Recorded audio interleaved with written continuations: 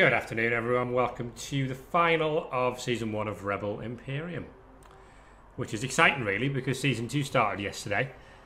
But we've managed to get the final scheduled the day after, which is not too bad, actually, considering this was actually, the schedule would be a 6-week playoffs.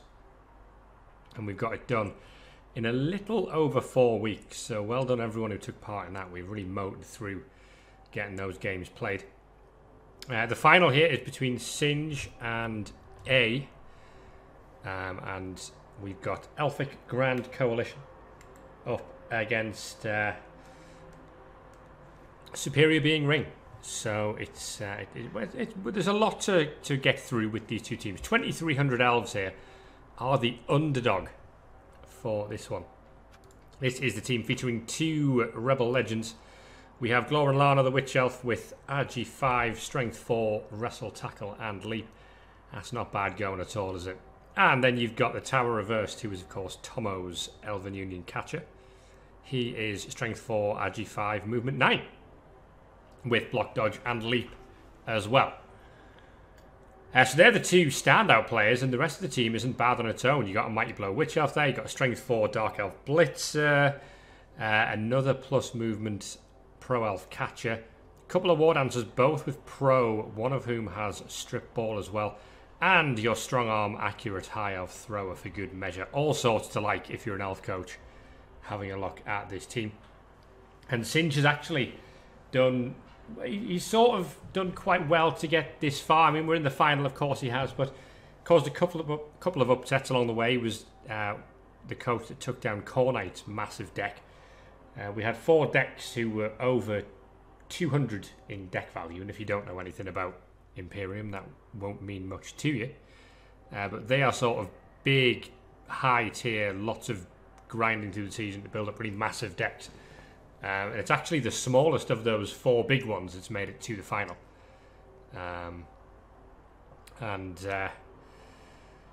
We'll have a look at that team in a second. But these are the elves. There's so much to get through with that. It's like a mini superstar shootout this. They've got an Apo as well. Which player do you Apo there? Which players go on LOS duty? Which players do you leave on the bench? All questions that Zsinj has to answer for us here. They're up against the Infinite Krakens, which is his Divas here, otherwise known as A. And the last team featuring 2 REBBL legends. This one features 4. So again, those of a big O persuasion will recognise Alawe Undeuce. That is Monkey Chunks' High Elf Catcher. He's a natural 1-turner with 2 plus movements. He's got Sprint, he's got Sure Feet, he's got Dodge, and he has Juggernaut for good measure. We've got the Vampire, Batman.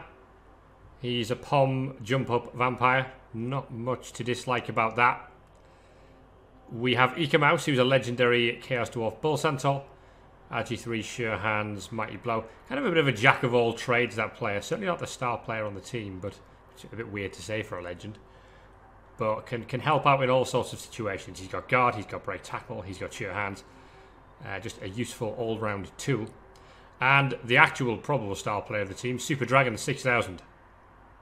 The Strength 5, Mighty Blow, Tackle, Fend High Elf Blitzer, who's been running around REL for a number of seasons now.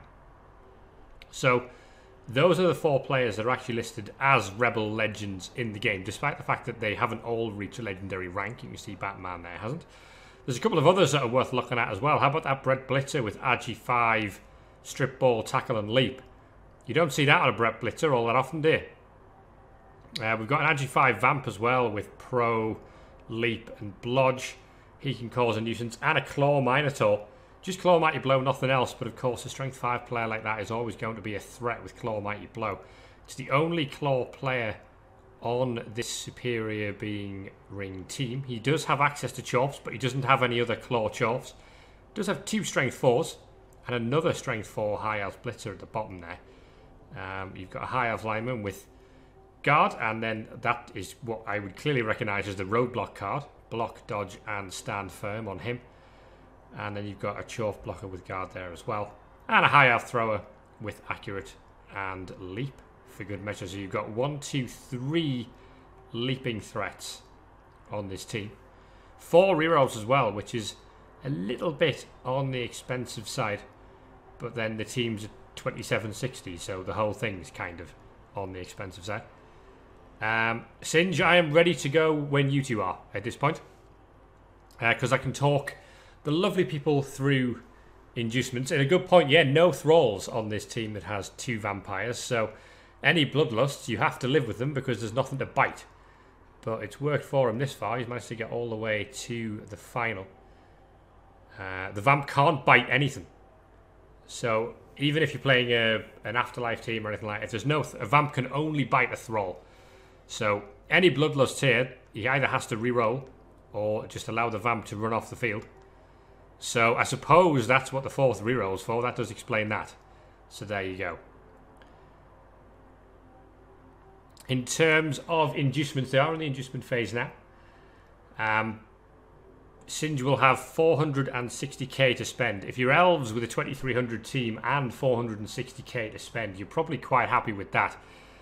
I think I know which way he might go on this. But I'm not going to say anything because I don't want to give anything away until after both coaches have gone. Now, you can't get Eldril because it's a mixed team format, so there are no star players. You can't get any star players at all. They just aren't available in mixed team format. And as well, this being Imperium, you're not allowed to pick up mercenaries either. And that rule basically exists because it's a card collecting game. And it felt daft to allow people to just pick up... you know, they could pick up a mercenary war dancer if they don't have a war dancer card. Didn't really feel good for the game, if that made sense. So, I think, well, my prediction would be, with both coaches now away from the chat, that he would probably go for a wizard and a chef here. Because if he takes a chef, he's got a chance to eat into some of those team rerolls that we've already said that A might need for those vampires. We've seen chef with such a high team value difference between a lot of the teams. Ricky, for example, a coach who made it to the REBBL playoff semi-finals and then made it to the semi-finals of Imperium as well. And he was running one of the lowest value decks in the tournament that was basically just, again, big O player. So the Orc from XS's team, Lefty Leroy. In fact, I can show you the team here. He was running this Orc, the Strength 4, Agi 5, Sure Hands, Tackle Orc. And then, I mean, 16-10, it's not like it's a nothing team, but he came through really down on team value against a bunch of people because he was so far down on team value that he was able to pick up chefs pretty much in every single round. And those chefs are actually pretty good, it turns out, when you're able to deny some of these high-value teams access to their rerolls. The game is live.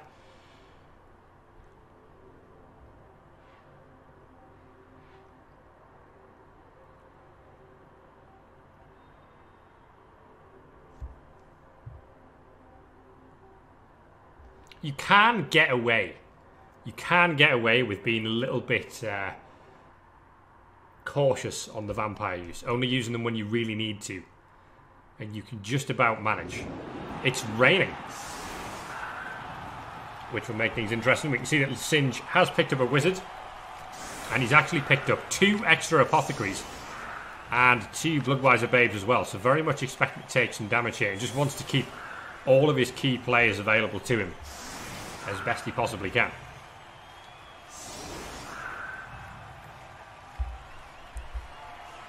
So LOS duty goes to Dark Elf Blitzer, High Elf Blitzer, who are rookies, and the Guard Lineman as well.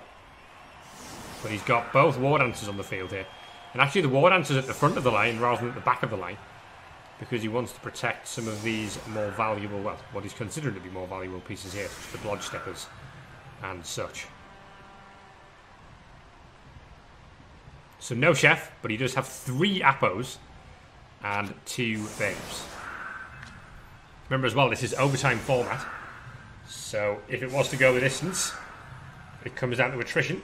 Both teams have a bench. We've got 3 on the bench for the elves and 2 on the bench for the superior being Ring. And at the moment, weirdly, that includes their Agi 5 piece. But I imagine this is probably used defensively as opposed to offensively. Surprising to see the Minotaur on the bench as well. You'd expect him to want to have that on the field and doing as much damage as he can. Quick snap to get this one underway. So leaving the Minotaur on the bench, it's a lot of team value to be leaving on the sidelines there.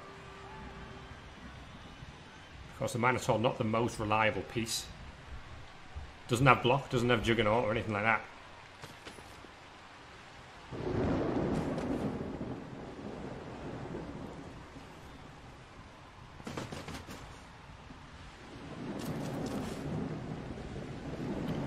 Well, you can't have a Weather Dome, Z, because you need the card for a Weather Dome to be able to play a Weather Dome.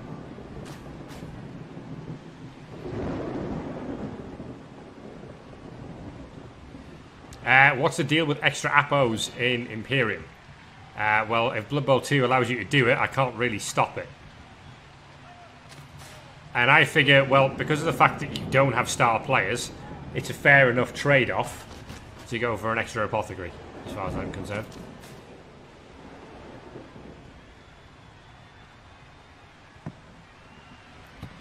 Magnet, we'll see if we can beat that over the course of the match, eh? I didn't actually know that, Varks, and it's the first I've learned of it. But Zsinj is obviously aware of it, and he's got 3 apothecaries in this game, so not so much an apothecary as a field hospital at this point. Ready to patch these elves back up. I wonder if it's to do with the fact that you've got... I wonder if Cyanide's coding is something to do with every team gets 1 apothecary, but because we're mixing 4 elf teams, each of the 4 elf teams can buy 1 apothecary, if that makes sense. I wonder if it's something to do with that. Here comes a blitz from Super Dragon, straight onto the ward answer. Tackle does its thing. Mighty Blow does not.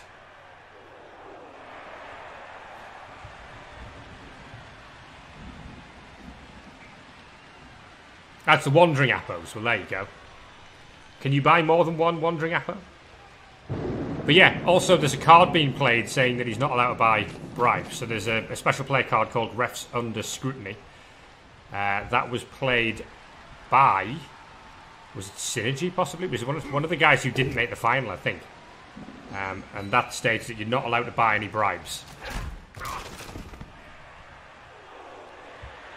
But yeah, there's some remarkable players on the field. This should be interesting. Activating the Vamp. No thralls on the field, remember.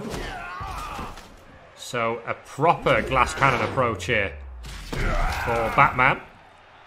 Doesn't do any damage there, so Zsinj will be happy with this. 3 blocks taken. And no pain suffered at this point. Here comes a 4th. No Mighty Blow this time. And nothing doing. Oh, was it Zsinj who played the card? I can't see because we had to remove the decks for the new season. And I haven't quite scrolled far enough back up in the Discord. So going for the sure hands pick up with Ika Mouse. And, well, if you roll a 6, anyone you like will pick up the ball. Ball is the word I'm looking for. Rain or shine. So this Vamp does have Pro. So there's a chance to save him on some Bloodlusts there. But I would expect to see that thing not activated right now because there's no real need.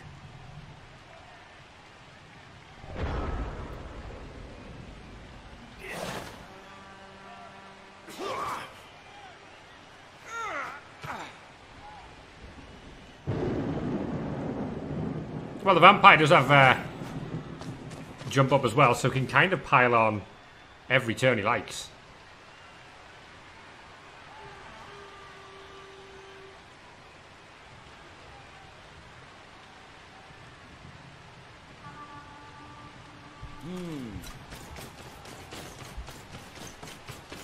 So Zsinj looking to put the pressure on straight away. You actually wonder whether the rain might affect Zsinj worse than it affects A.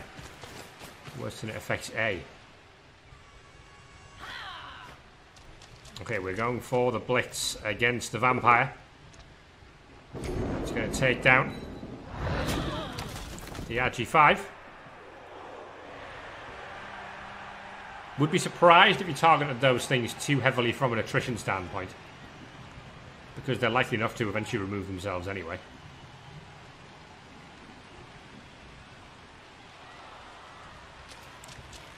He's got an option here to place a lot of elves between the ball and the rest of his team, and then that pass and play isn't really an option when it's raining quite as heavily as this.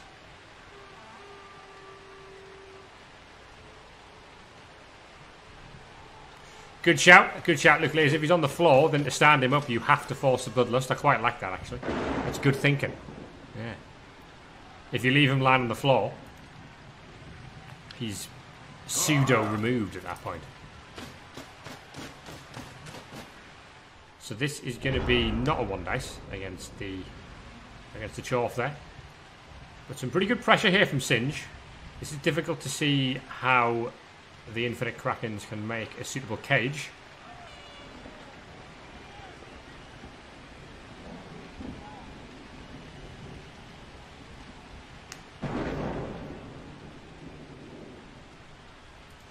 So what's he got on the bench? He's got the plus movement catcher, useful for 1 turns. If that's not good enough for your 1 turn attempt. The tower reverse. So he's got his thrower, which makes all the sense in the world, leaving that there. And just a rookie blitzer as well.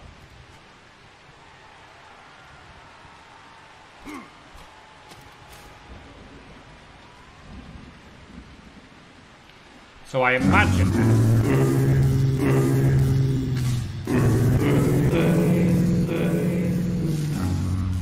Voxen, thank you very much for the tier 1 sub. And that's as good an opportunity as any to remind you all of September, as I should do as a streamer. Half price subscriptions during September to your favourite REBBL streamer, and indeed other streamer, whichever you prefer. Now that's not a knockdown. Now my assumption here is that we were aiming to get the ball either into a cage here, or perhaps just into the hands of Alawe and Deuce to possibly try a score on this turn. We might expect to see a bit of a shoot-off here between these two teams. But failing to at least get a push there has kind of blocked that channel.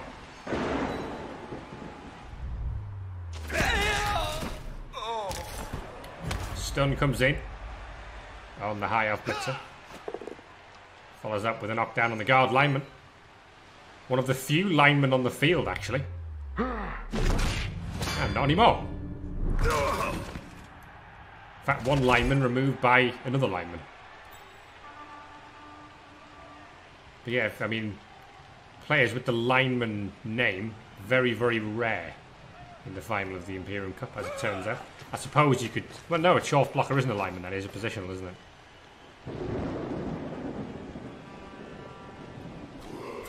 So, here goes Ikamouse. And he's handing off in the rain. And that is a drop. This is very, very dangerous against the elves. He's got it this time. That's a reroll gone. And presumably, we're just looking to make a pass into Alawe and Deuce here, who does have the ball. This is all in the rain. And he's going to blitz through himself and double skull it with no reroll. He went for the score.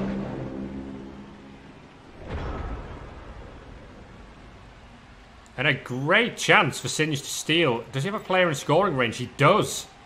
In that Pro Elf blitzer there. Can he get this ball scooped up? Well, actually, the roadblock, block dodge stand firm on this lineman is pretty useful right now. That was about the most Monkey Chunks thing that could have happened to Monkey Chunks' player.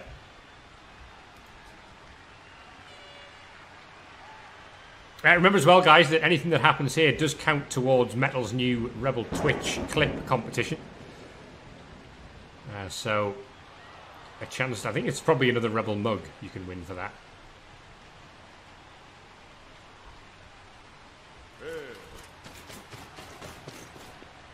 Can the elves clear this ball? You've got an Agi5 player to scoop it up. And you've got Agi4 to do the rest. Here comes Glorum Lana. And straight pow on Oswald Flastica. Often to use the wrestle tackle there against that piece. He's going to have to try the Agi4 and the tackle zone will be, or the Agi5, sorry, and the tackle zone will be cancelled out by the rain and the Chorf here. So that actually will be a 3+ pickup.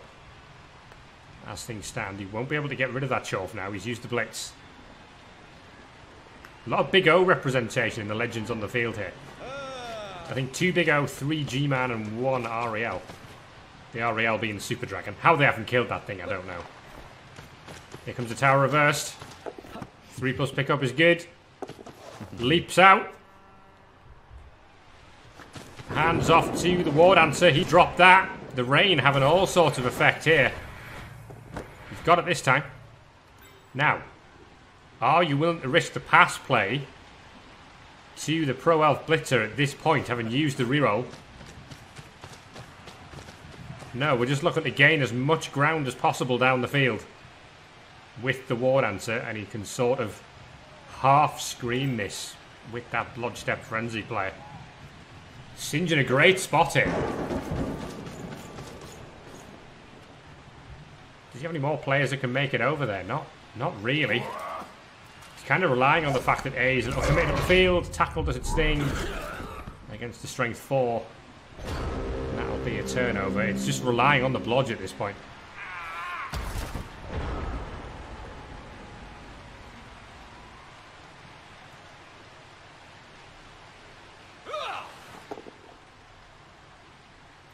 Super Dragon takes a hit, doesn't get a knockdown. So he needs to somehow knock this ball free. And he's pretty much only got the Bull Centaur to do that. He will get a 2 dice, but he doesn't have tackle on that piece. And then it's big dice from the thrower. And you're talking about potential interception risks from elves, which is never good news. It is raining, which does affect the intercept roll.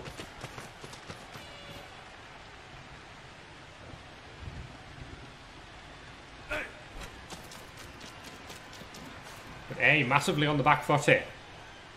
And this will work well for Zsinj because he can afford attrition as well. He's got 3 Appos and 3 players on the bench.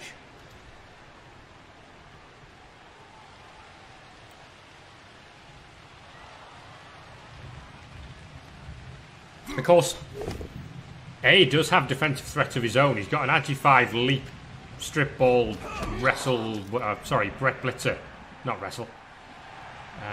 In Duke always the first. It's got Dauntless as well.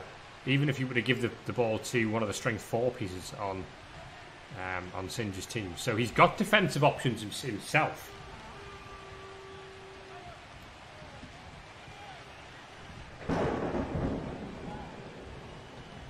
Well, here comes that blitz, and you've probably got to commit a reroll to this. He does. He doesn't get the knockdown. And Zsinj looking very likely to be able to score on the next turn. The question will be whether he thinks he can possibly sneak off over to this side of the field and try to stall out another turn. Or whether he'll just run this one in. Batman takes a block. And we need to start finding removals now.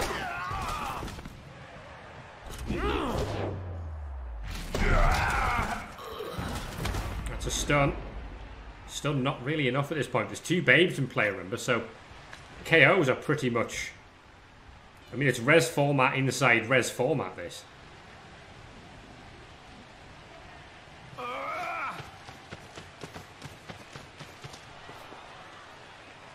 So he's now protecting his natural 1-turner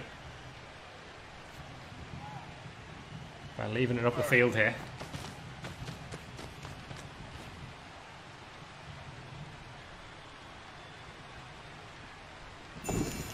Bloodlust saved by Pro. Oh, and a GFI fails. Can't Pro that one.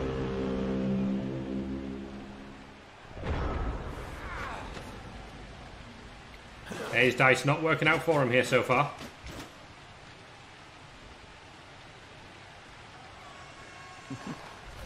So the tower reversed, coming back to take a hit against Lawi and Deuce here. He's just going to try and find a cheeky removal on that thing. Doesn't get it, 1 short. If only he'd been willing to dodge the Mighty Blow Witch. But the War Dancer's away, and Zsinj has the lead already. This doesn't strike me that it's going to be a low-scoring affair, this game.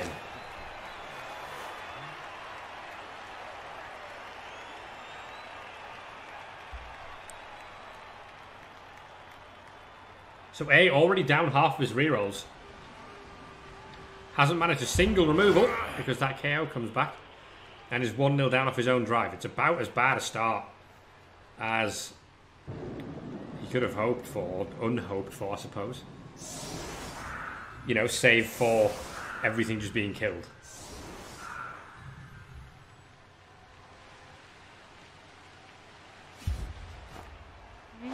Same setup. There's a kick. Changing where the knife, so the rain's gone. Too little, too late on that front.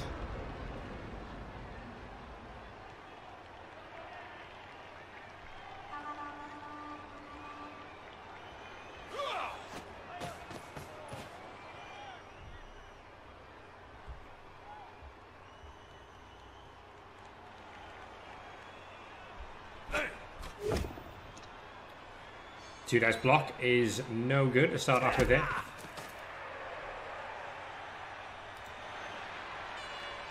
So the question now becomes whether A will just try and get this ball to his one-turner, score himself, and just turn this into a proper shootout. It looks like he might be heading that way with the blocks he's taken so far.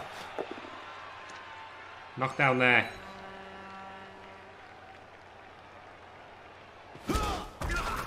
On the guard line elf. So Unduce here in scoring range already.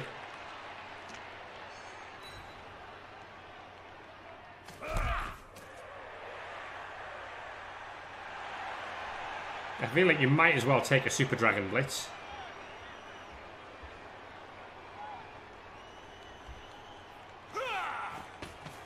Does precisely that. He's going to go and target the strength 4. That's an armor value 8 piece as opposed to an armor value 7. He's targeting the reroll there as well from the leader. Nothing doing there.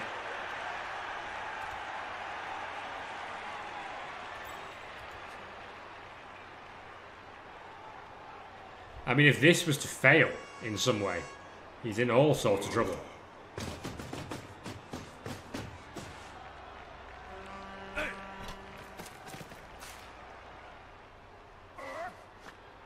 Here we go.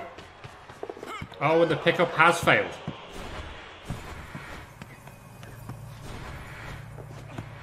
I don't know how willing I would be to chance this now. He's gone for it anyway.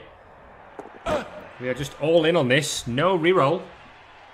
He's got a lot of built-in rerolls, but it's 3 GFIs now for Alawi and Deuce running for the line. And he's in.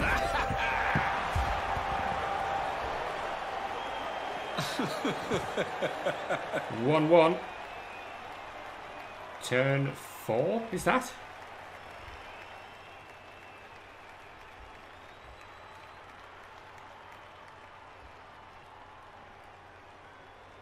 Turn 4.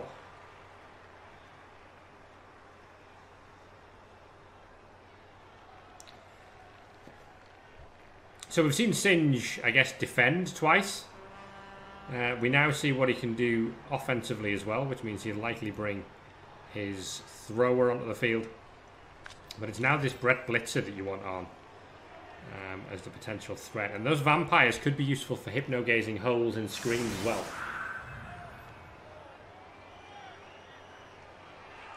Question being whether you can afford to put both of them on there. Or whether he just wants to leave with one.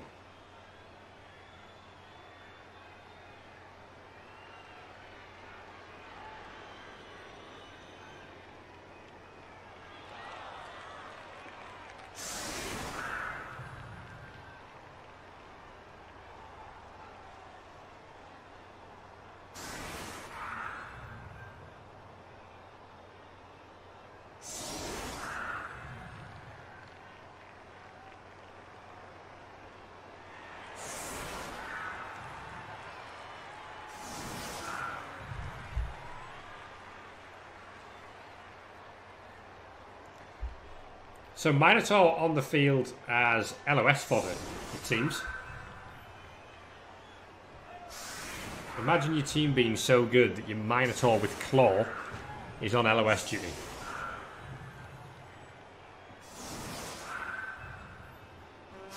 Of course, difficult for the elves to get a block away against that. But we might end up in a scenario here where Zsinj is quite happy to two-turn this and then just allow A to keep trying all these one-turns. That's a blitz! That's a short kick as well, so that could really change things. Because there's a couple of Agi 5 leapers that could get themselves amongst the party here.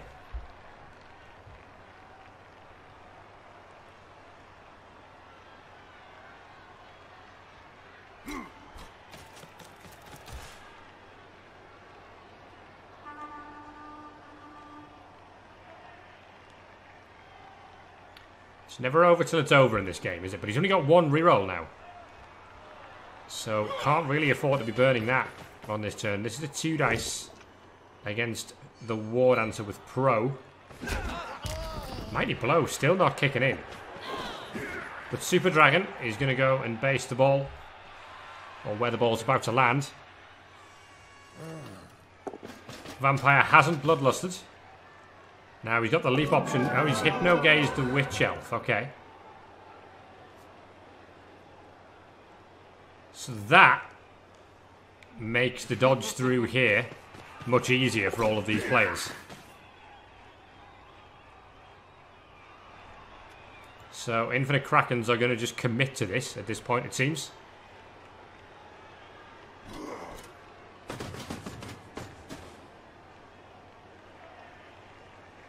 This game is really swinging backwards and forward. It's been quite a good watch so far, hasn't it?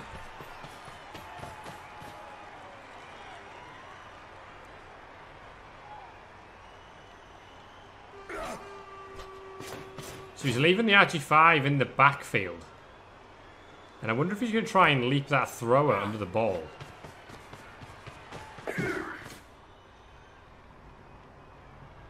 He doesn't. Oh, and that's not a great scatter for him. That's fairly straightforward for the elves to scoop that up.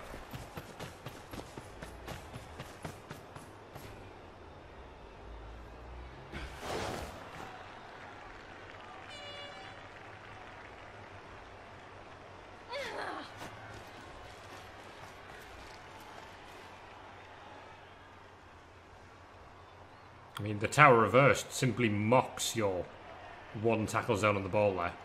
I think it would have been a bit more aggressive to have tried to leap this player under the ball. I know he couldn't really afford to use the reroll. But if he'd managed to catch that, he might have at least asked. I mean, it wouldn't have been ideal, but it asked a different set of questions, right? Question will be, can Zsinj recover this and keep it safe from the multitude of threats that are on this field right now? Yeah, the Brett Blitzer would have been useful, but also he wants that as the safety threat, I think, in the backfield. I don't know whether he's being a bit too, I guess, cautious with that player, and therefore not actually using it at all. Frenzy play coming in here.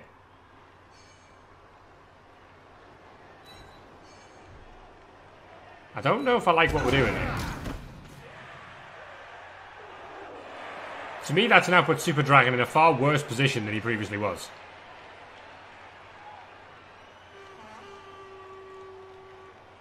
I know he's got the leap to just bail him out, but I don't know how much I like that. So we can stand firm on this, which gets a second bite of the cherry, and we can stand firm on that as well, if we want.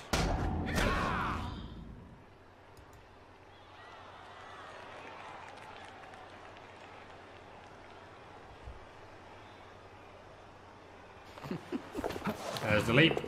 There's the pickup. That's what that ridiculous catcher does for you.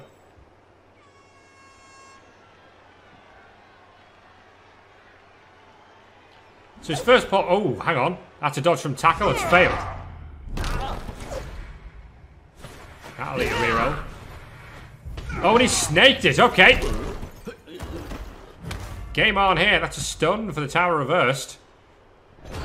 And suddenly there's a chance for a turnover here and A to get this ball scooped up and in his own hands.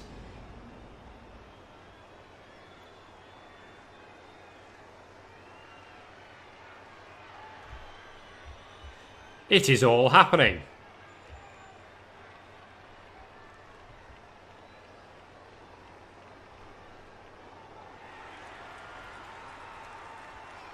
So one of the Vamps is on the bench, we should point out, as is a Larvae and Deuce. As you'd expect, it was a defensive drive. Strip Ball War Dancer also on the bench, along with a couple of rookie blitzers there. First action Minotaur. Well, it was just a movement, it was a 4+, so that's fine. Burned a 1, if you like.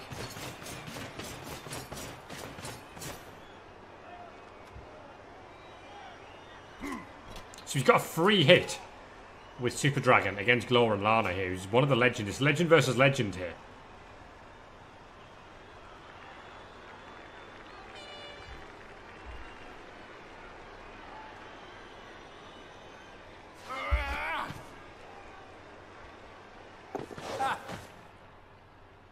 There's the leap. Oh, and that ball's straight into the hands. Hang on. What are we doing here? That's a pass play. It's a Super Dragon who's dropped it. That was risky as all hell. That's a 3+. And we've dropped that again. And that player's dropped it. And it's right back where it started.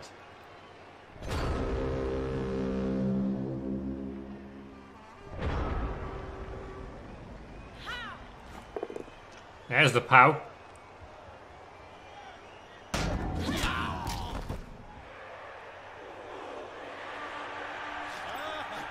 So, I assume Super Dragon was in range to score on that last turn. He was, yeah, he was looking for the score on that player.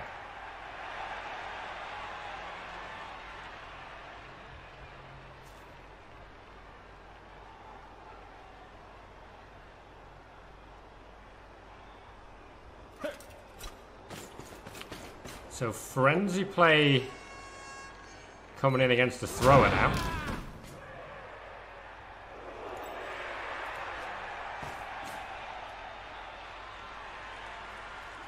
Of course, the tower reverse is still stunned on this turn.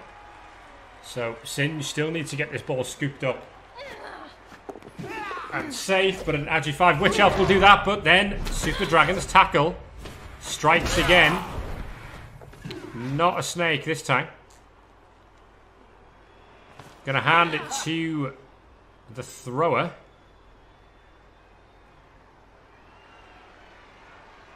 Roll out of rerolls.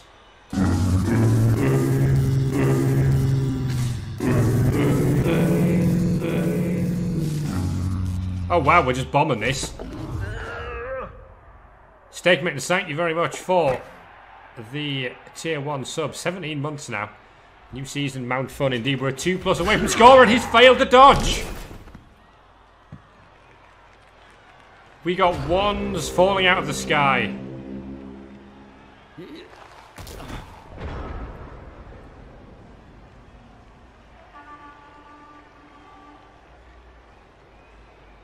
was an absolute yeet of a play from the thrower all the way up to... Of course, the Nerves of Steel on the catcher meant that wasn't a terrible idea.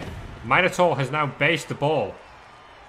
And I mean, this is just exhibition Blood Bowl at this point. It's all over the place. Ready, steady, boom. Call by Ironclaw, thank you very much for the follow. Hope you're enjoying this madness. You can join REBBL Imperium Season 2 if you haven't yet done so. We are live for the new season. We don't actually have any injuries at all. What we do have is lots of elves rolling ones. There's another one. And that ball's back on the floor.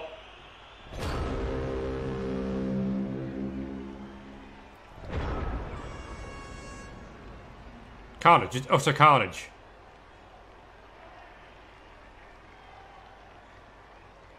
So Bretts are just... I mean, Agi 5 Bretts are just as bad as Agi 5 elves. Anything to do with the ball, it seems.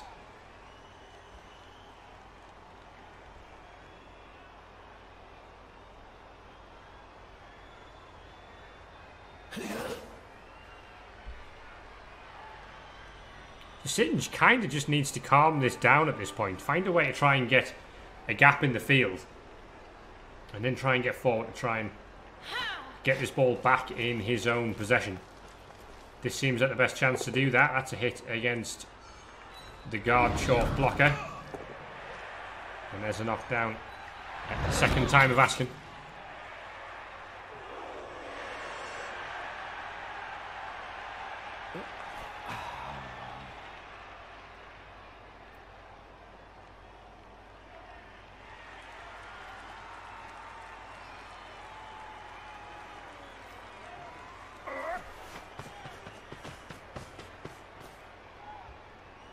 So you just have Pro on that war dancer, which probably makes this the best value piece to go and try and scoop that ball up from 2 tackle zones.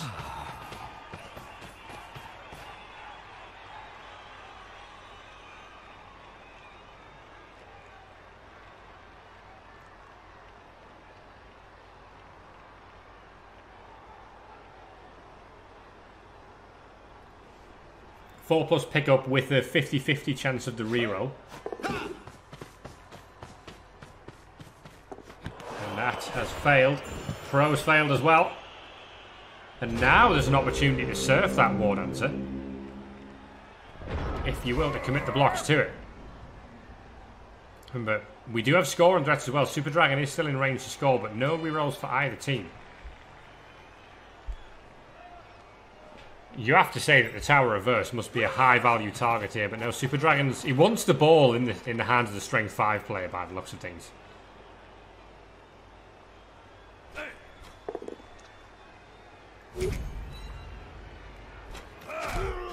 A knockout on one of the Pro Elf blitzers there. But of course with 2 babes, it's more than likely to come back in the second half.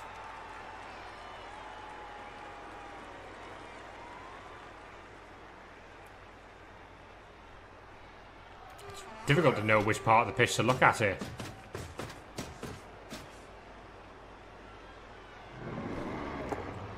Oh, the Minotaur to turnover. 1 in 9. And suddenly I think that's why he was on the bench.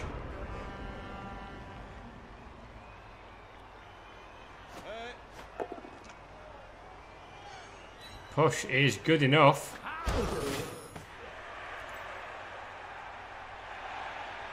So 2+2+ can score with that player. But you can come and grab this with the tower reversed, which is probably a much better choice, to be honest. Now, realistically, as the handoff is good, I think you may want to stall this out a turn. I don't know, because remember, there is a 1-turner on the other team. Zsinj is running for the corner. Yeah, doesn't want to give A the chance to 1-turn for 2-2.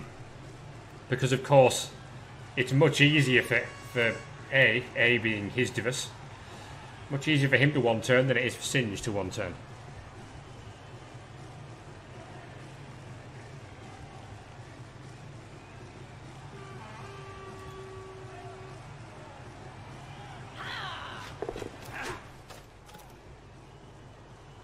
Is there anything we can do to stop that bull centaur? Well, that'll do it.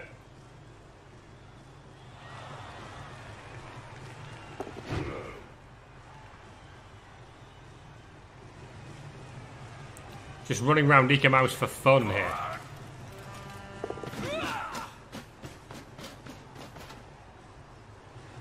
Realistically, he needs a player here if he wants to stop that blitz. But of course, the problem is going to be for A. How does he recover the ball? He almost needs the ball in the crowd so they can scatter somewhere where he can recover it. But this won't really stop the bull centaur right now. That is much better.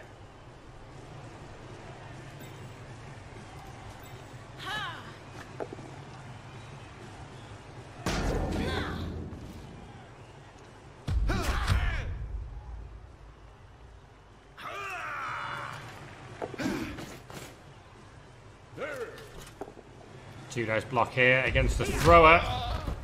Nothing doing on the damage front there.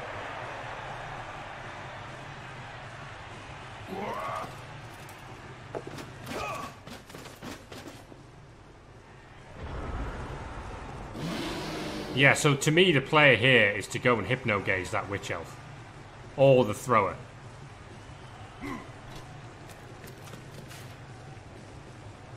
You need to use the vampire to hypno gaze one of these players in the line.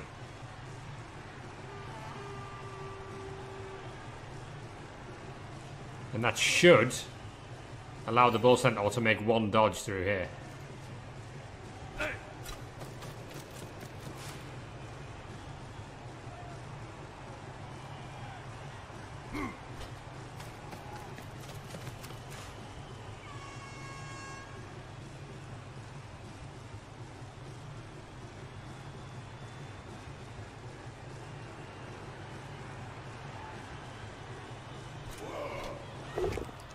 Oh, doesn't do it. I think that's a misplay.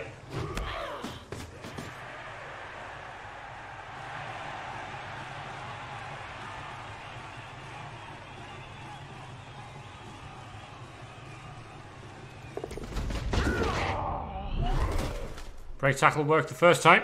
3+ dodge was no good the second time. That's an easy score for Zsinj now. 2-1 half time.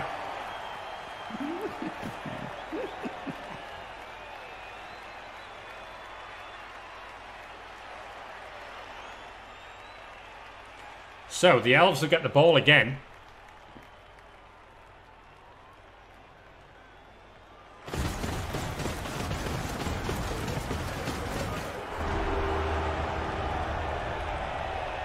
Three touchdowns, and we still haven't actually seen Zsinj's elves have to put together a proper offensive drive, because of course the one time he did need to do that, there was a blitz.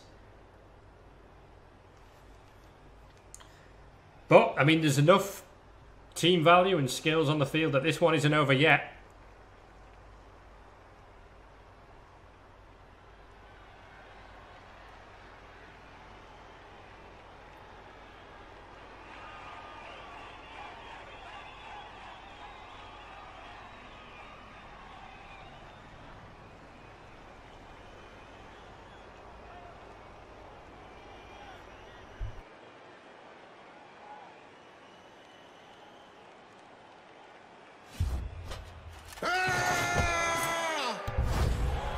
Extra reroll, which is useful in overtime format if we get that far.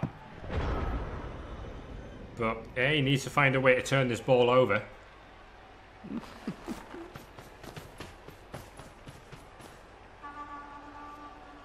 I mean, he needs to do it at some point. What you'd say is if Zsinj scores quickly, he can always just one turn back. And then, obviously, every time you one turn back, you're just opening up another chance for a kickoff event that goes in your favour or something like that. The +1 fame is with the superior being team. So things like pitch invasions would, in theory, be in their favour. But don't expect this one to finish 2-1 by any stretch.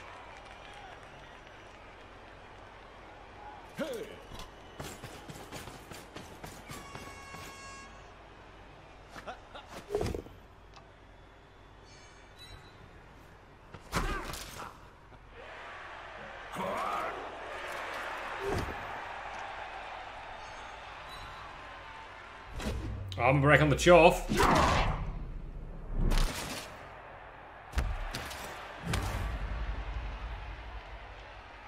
Problem now is that there's so many scoring threats. How do you possibly deal with them all?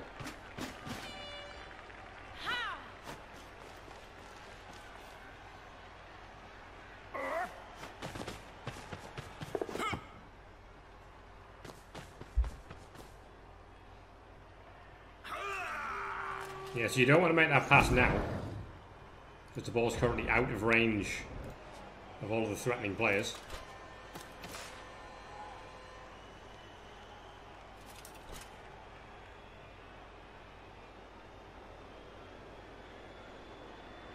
What I would be trying to do is I'd certainly try and hypno-gaze one of the scoring threats.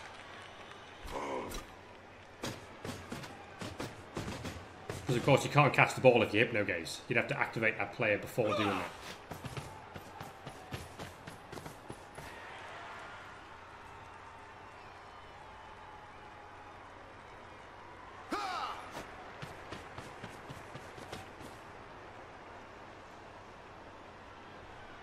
Problem with the wizard coming down on the one turner is that the one turner's never on the field in a turn when Zsinj can activate the wizard.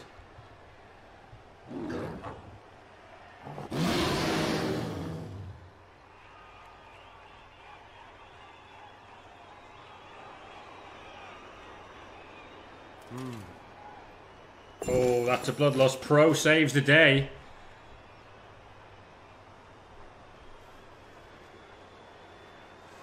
He's gone for the hypno gaze. I just don't think he's hypno gaze the right player.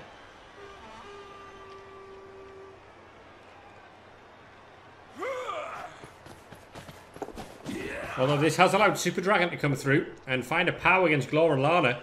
So that was the idea. Still no Mighty Blow break.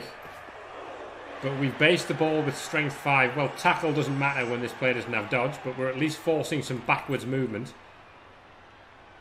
Which in theory makes the throw a little harder, but with strong arm and accurate, it's not going to be too difficult to make that.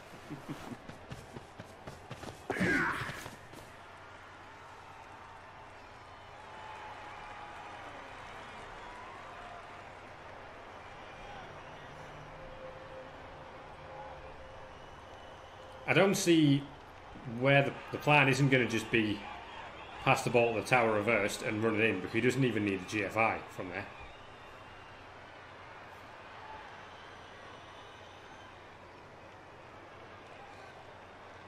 We have seen in this tournament that it's possible for some of these teams to be too big, if that makes sense. 2700 against 2300, well, to be honest, that's a considerable difference to when you're playing 1700 against 1300. Because a 2300 TVT is still a more than good enough Blood Bowl team. And you give that team a wizard, access to multiple apothecaries and all that sort of jazz. So it is possible that some of these teams are too big. Whereas 1300 can't really compete with 1700. It's not true here. And of course with elves, that wouldn't even be true anyway.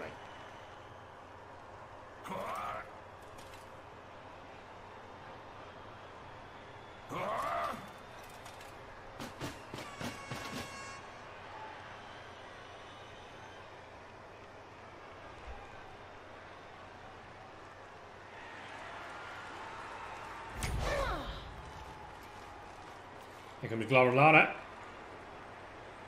No blitz. Because instead we want to find the surf play against that blitzer, and I like that a lot. If we can get an injury on this thing, it'll be huge. It's a knockout.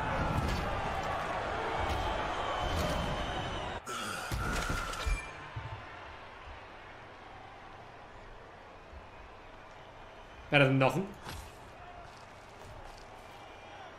Again, I still don't see a world where we don't just pass it to this player and score.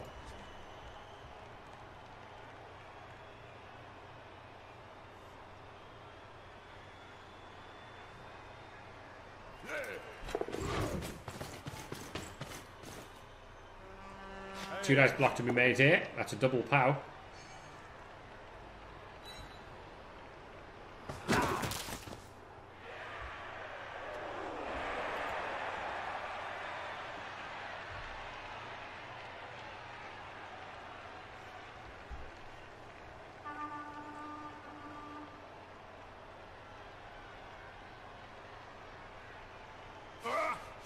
Oh, and a one on the dodge.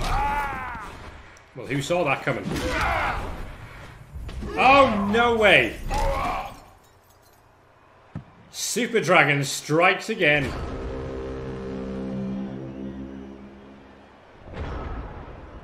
And suddenly, barring a snake somewhere along the line here, oh, I wouldn't be rolling anything else here. I'd just get this score. You might blitz through Glor and Lana, perhaps, but here we are. Oh. Well, it gets tackle off Super Dragon. Dodges away, makes the pickup, and makes it 2-2.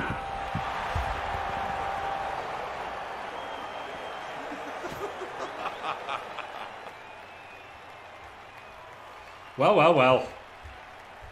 Well, well, well. What a bloody game this is.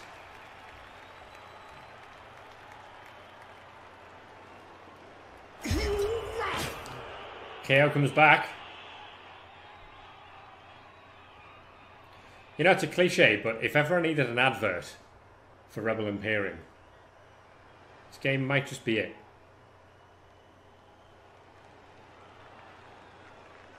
Two. And all to play for again. So Zsinj has now lost that natural advantage he had from being a touchdown ahead and having the ball on his drive.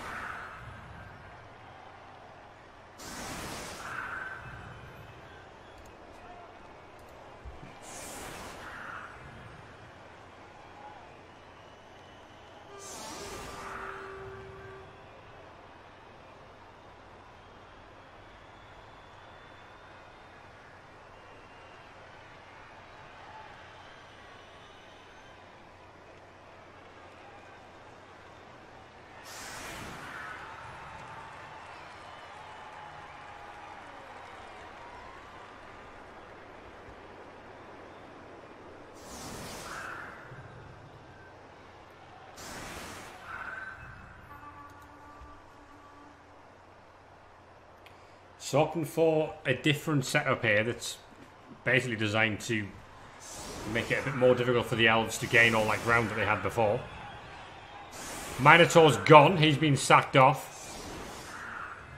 Although that's kind of been the case on defensive drives. We've got both vampires on the field now.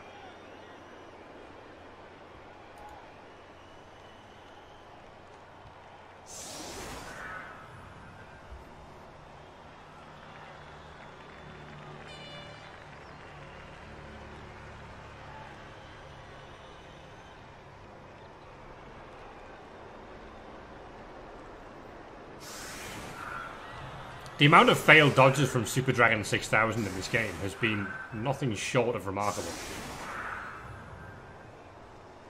I mean, a Strength 5 blitzer's bad enough, but when you just fall at his feet, it doesn't make life any easier. A running with 5 rerolls to 2 in overtime format. Remember on that kickoff event before, he got an extra one.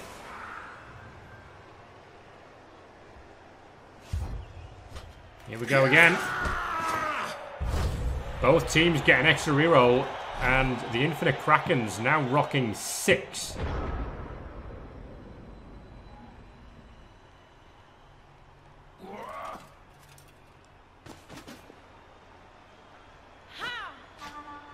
So the hit against the Vampire can look to make that gap in the field.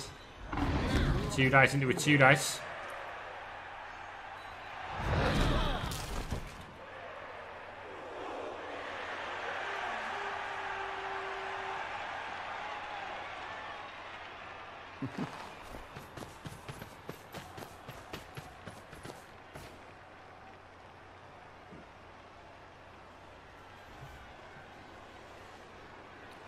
And of course, we're now in a situation where this is likely to go to overtime.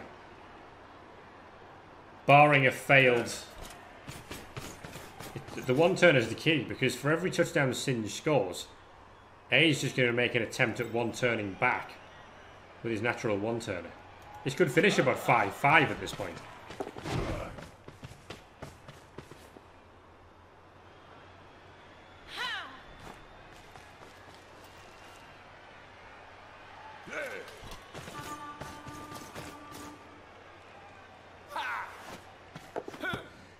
I mean, yeah, if you got a kick with 6 rerolls, you just win, right? I mean, what can your opponent do to stop you? He has to roll 6s every single time, at which point you just get a 6 anyway.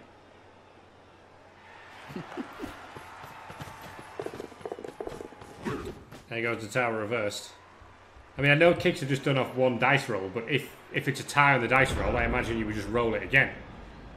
And every single time you roll with 6 rerolls, you're going to be upgraded to a 6. So it's just a win on kicks.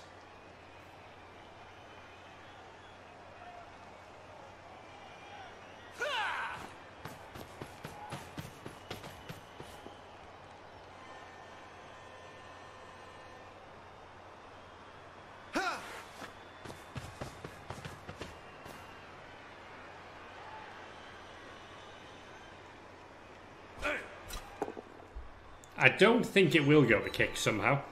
I'd be amazed if these two teams managed to get through 8 turns each of overtime with neither of them scoring a touchdown.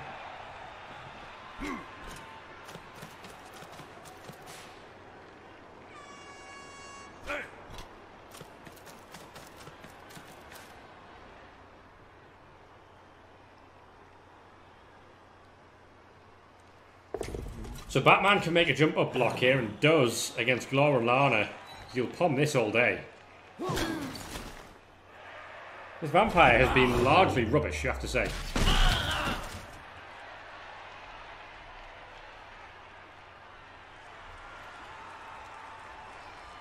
There's no opportunity for a surf here because this is a sidestep player. Super Dragon coming through to hit the movement 9 catcher. Mighty Blow, will it do anything this time? No, there's Mighty Blow on A's team. He's doing naff all. The only thing saving him is Zsinj's remarkable ability to roll 1s anywhere near Super Dragon 6000.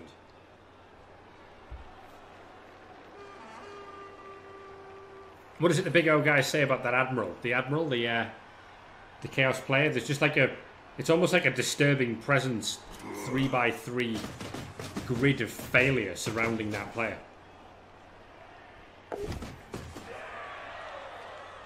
There goes Sure Feet, and down goes the Ball Sentinel. Well, we've got 6 rerolls. Make that 5. I don't really know where Ika Mouse is going. Oh, and guess who's double skulled again?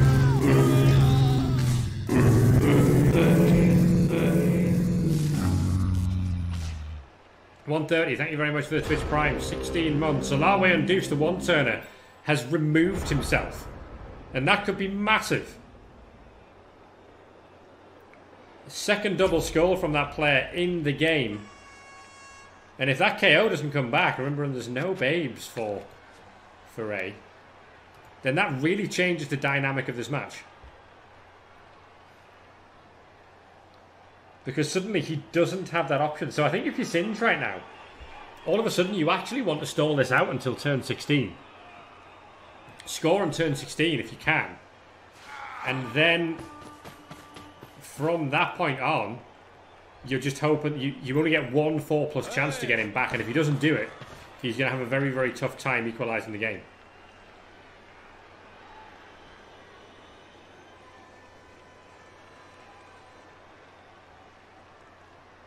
The more times Zsinj scores, the more chances A has, assuming he equalises without using the one-turner, but the more chances he would in theory get to recover that player.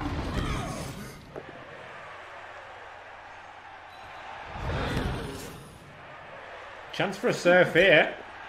Doesn't want to take it. That was a 2 dice into a 1. That was a little bit fortunate there, actually.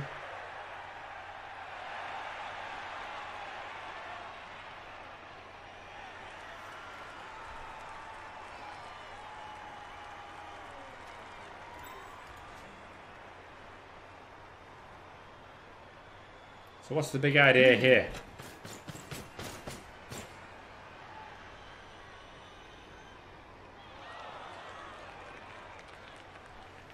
Is this just a bomb into the hands of the tower reversed, regardless of all the players around him?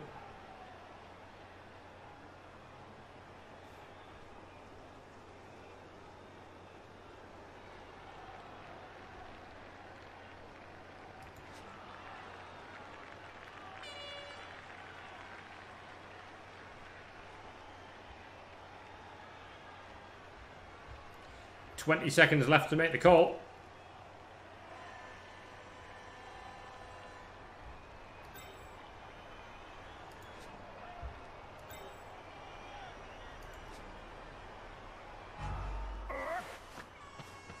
I get the feeling we're just doing this. Yeah. Complete disregard for any interception threat whatsoever. The pass is good. The catch is good. And you got 3 seconds to click on the end zone. He's done it. So he does score quickly after all that. Well, it's all about the one-turner staying out now, because as you say, very correctly, Jape, that if it does stay out, the wizard becomes the big factor in this match. Big, big KO roll. He's back. Was there ever any doubt?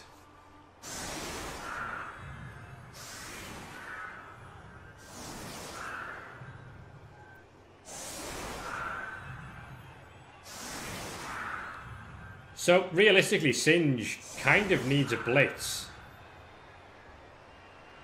Just so he can try to take out the one-turner, or even just bolt the thing. But, I mean, as you were all correctly saying, it's not renowned as the most gifted one-turning player in REBBL, is Alawi Undus. It's a Monkey Chunks classic, so it's prone to failure, shall we say.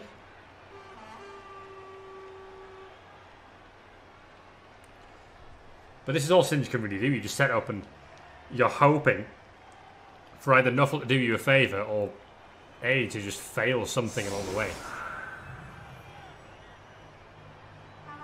I quite like putting the sidesteppers on the front line because you can use that. He gets control if they stay on the feet of where these players go, and he can use that to try and block some of the passageways through.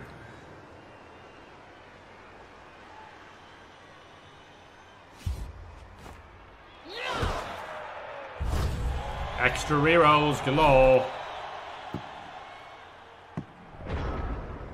It's now 4 versus 6. We've got 10 rerolls in this match.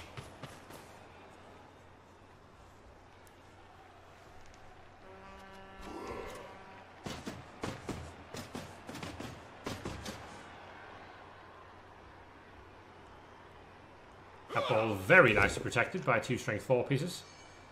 And a strong arm accurate guard helping out with that block. Important to find a knockdown here, and does. But at the very least, no removal there forces a dodge from Alawi Undus. Has to go through the tackle zone of this Witch Elf. He could blitz it out the way, of course. The Witch.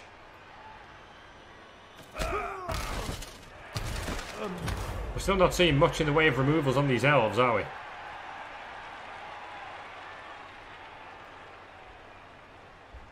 wonder if Batman could change that.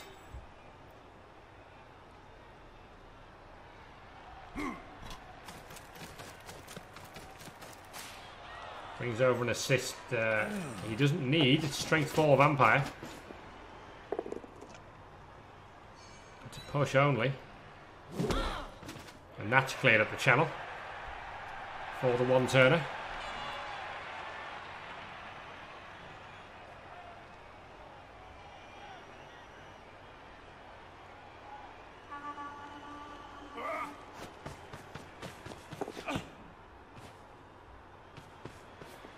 Here we go. 6 on the pass. And more than a 1 on the catch. And now it's just 3 GFIs with sprint, well, with sheer feet. Here we go. Oh, he's down. Well, we're going to need a reroll, and we need another 1. And we don't quite find the snake. It's 3-3 in the Imperium final.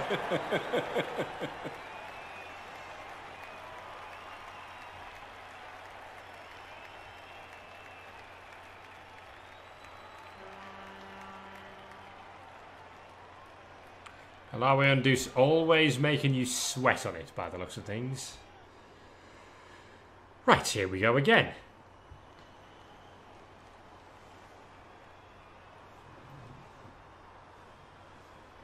It's very difficult to call who's played the better, who, quote unquote, I hate using this term, but deserves it more. It's been an absolute whirlwind of dice all the way through.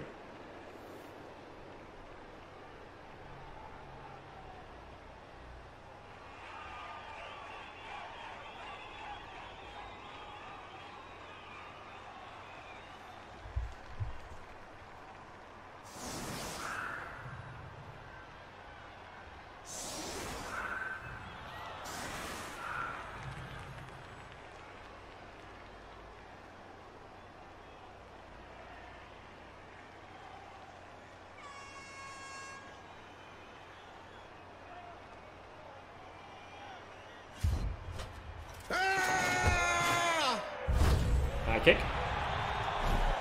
So we're not dishing out more rerolls this time, at least.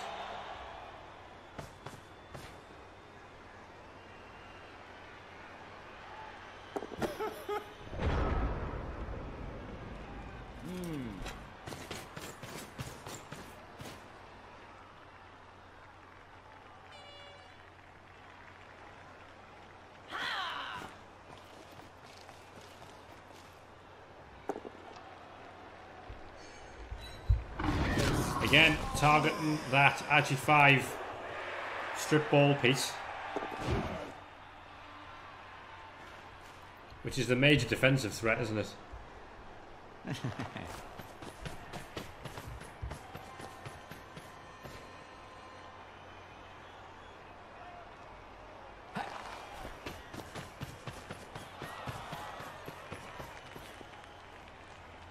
So again, as you'd expect, the ball is going to be held in the backfield on the thrower, and all of the catchers are going to go forward. And what Zsinj is basically relying on here is the fact that there's so many scoring threats that you can't possibly knock down all of them.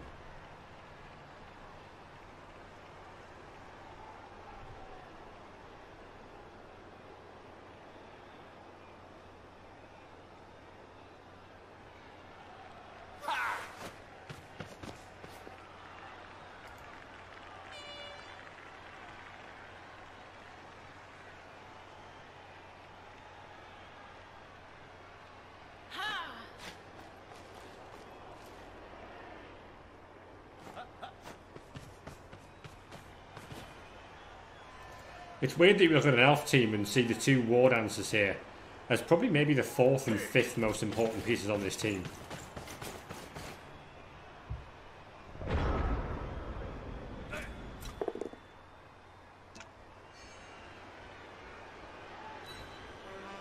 Now, he could hit the ball here.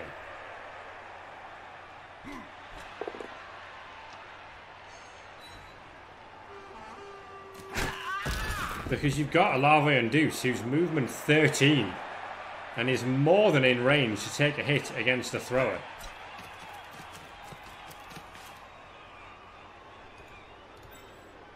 Super Dragon's not quite there for an assist. But nobody else on the team can make it for an assist. So it'll be a 1 dice at best.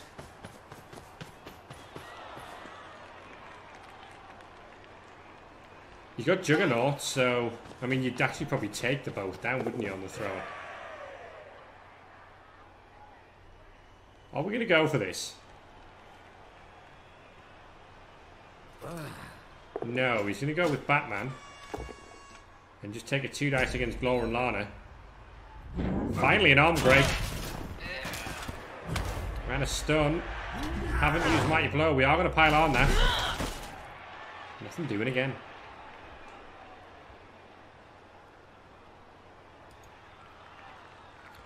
Hello Kanuki, welcome along. It's been a hell of a game, this one. We're about to start turn 14, it's 3-3.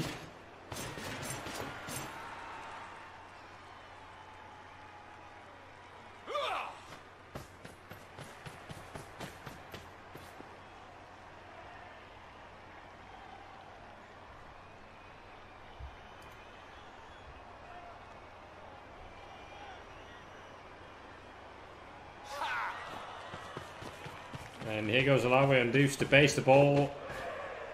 Just like that. Well, we've seen this fail before. Forcing the chance of the snake out of Zsinj. And forcing that player backwards as well. Which gives him more to do on the inevitable throw. But of course he could just dump the ball short to one of these war dancers. And then just try a handoff play to the tower reversed here. It's so difficult to stop this elf team from scoring.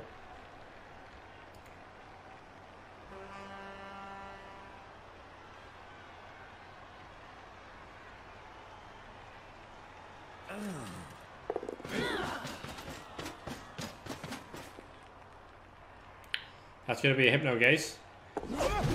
No, it's not. It's going to be a dodge play.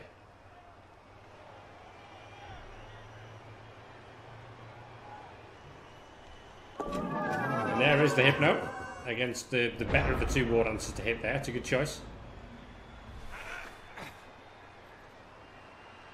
Of course, you can't just go to the strength 4 blitzer instead. There's a POW. From the tower reversed.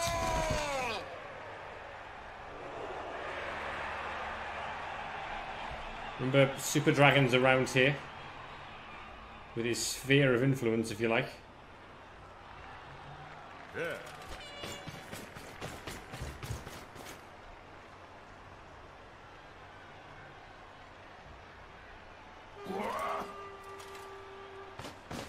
We are going to hit a Larvae Induce. Dodge will do it staying there, so we'll have to make the dodge away anyway, but he's reduced the amount of distance he has to go there.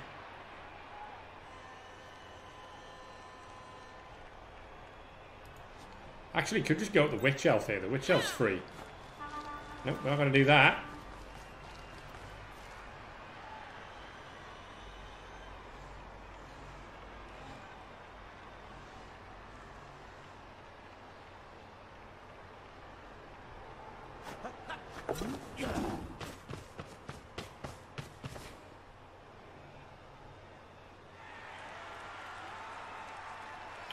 Stalling one more turn, I'd say, is actually bad for Zsinj.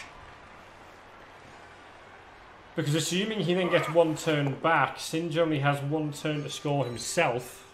Although, of course, that if he doesn't score himself, then A can't score either. He does just take the block. Finds a POW here against the lineman.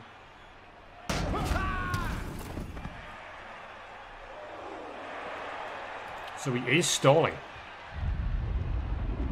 Oh, he's bolted a Larvae Induce into a stun. Well, not good enough. He'd have wanted the removal there. That was about the only chance he was going to get to bolt that player. But A has a real chance to... He can double GFI with a Chorf here to get a 1 dice on the ball. Another double GFI there if he wants to fight and assist. There might be a better way of doing that.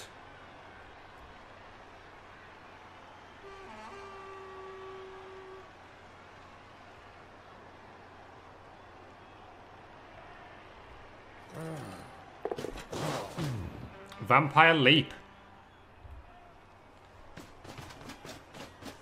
So this will be a Hypno Gaze attempt. 2 plus Hypno Gaze is good. So it's 2 GFIs now. For a 2 dice on the ball. With Bobligors.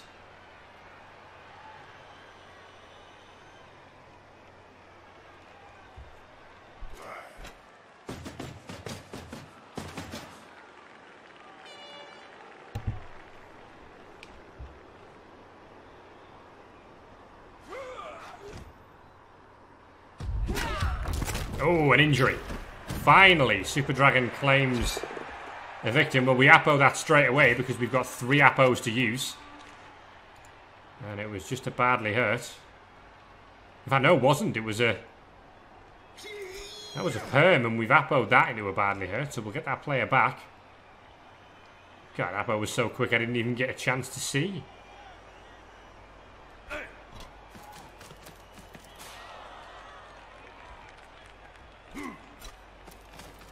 Here we go. 2 GFIs from the Chaos Dwarf. That's a knockdown. A stun would have been good enough there. He can't get that ball because he's out of movement.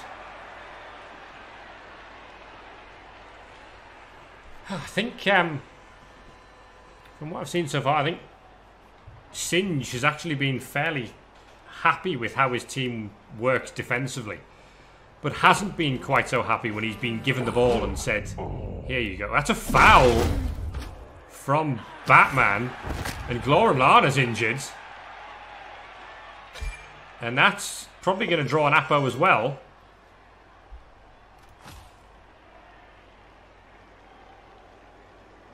Well. I was saying, I feel like when he's been given the ball and had to make his own touchdown on his own drive, he's been a bit sort of, well, I guess I'll just throw it to the Pro Elves. Defensively fine, but he's not been given the chance to play defensively because of the fact that A's team just has a natural 1-turner, which just runs in all the time. So it's sort of taken away a lot of the natural strength of Zsinj's team.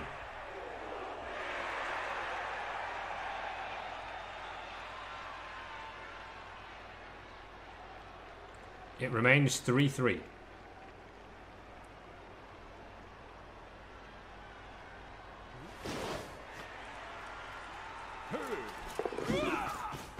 Two plus dodge is good. We're going to look to try... I think we'll possibly base that vampire as well. We'll try and clear the Chorf and get the ball back into the hands of the thrower. Finds the power on Boblagos.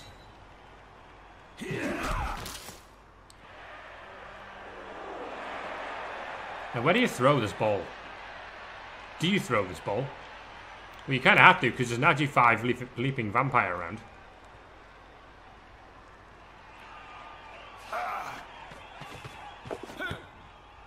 Ball back in the hands of the thrower. I mean, is he just going to bomb this? He is. Alright. He's just going to absolutely yeet this down the field. Over the top of an elf, and that is an interception, is it? No.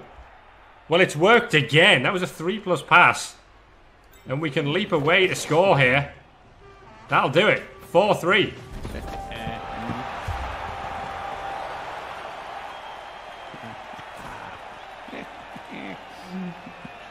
You might not like it, but it's working. It's getting the job done. 4-3. And we're back into undeuced territory. Now, it is 2 turns to score.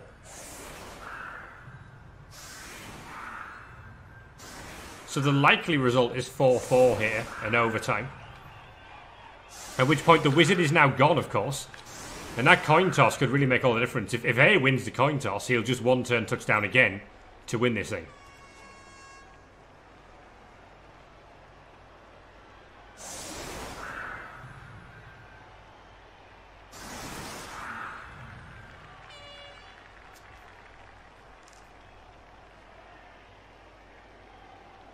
It's always the case with the natural 1-turner. You rely on the natural 1-turner failing.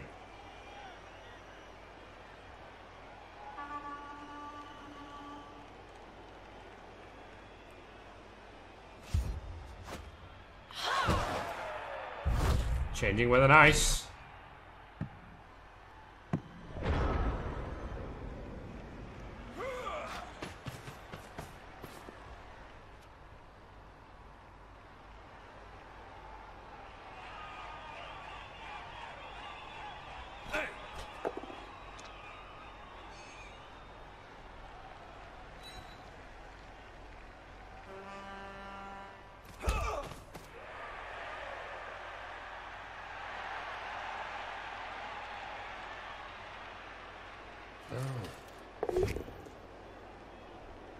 What a night.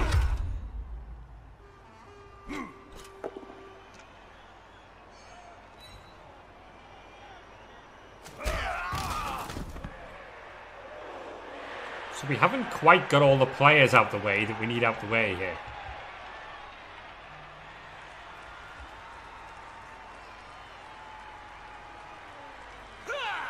There you go, Super Dragon. That'll do it. So there's a gap that just needs... Oh, hold on. He's on the way through. So there's a gap now that just needs a 2+ dodge through. With Undeuce.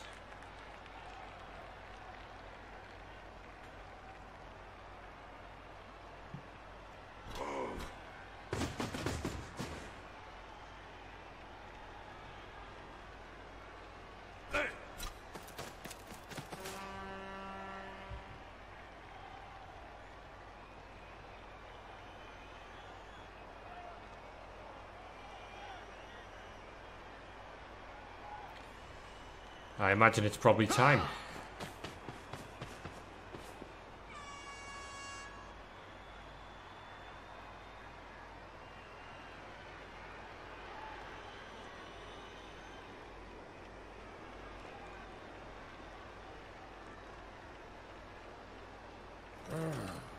So there's 4 opportunities for the snake that we need to see. He's gone with a vampire here. So he's now going to hypno gaze. So now he doesn't need a dodge. He can just find a gap through there. I don't know why he leaped. I feel like he could have just made that from there. It would be a 3+, but it's better than risking the leap, I suppose. I don't know.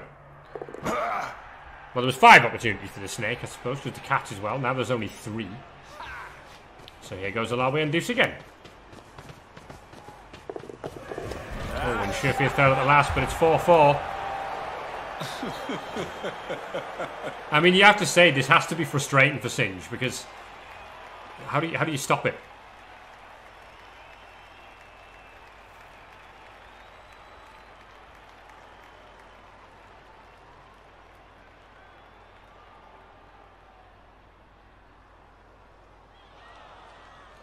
So, can the elves one turn to force another one turn attempt for 5-5?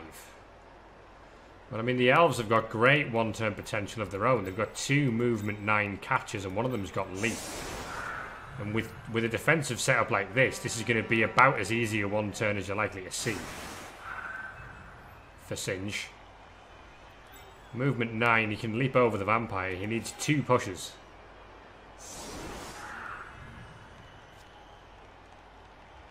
So we could end up in a situation where this finishes 5-5.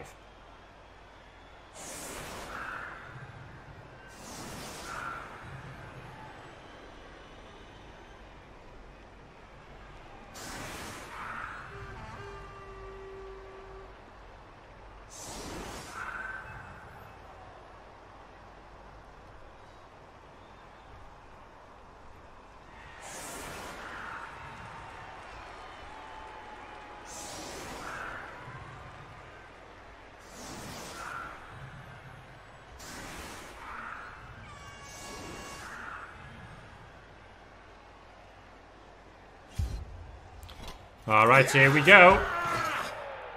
Blitz.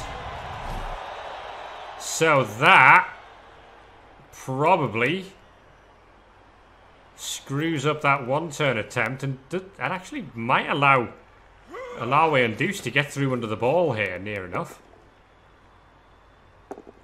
Oh, reroll a double skull, Super Dragon. Never mind.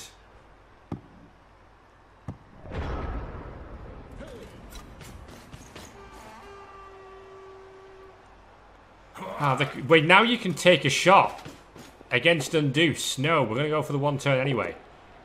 Gets the push. Reroll that to find the push.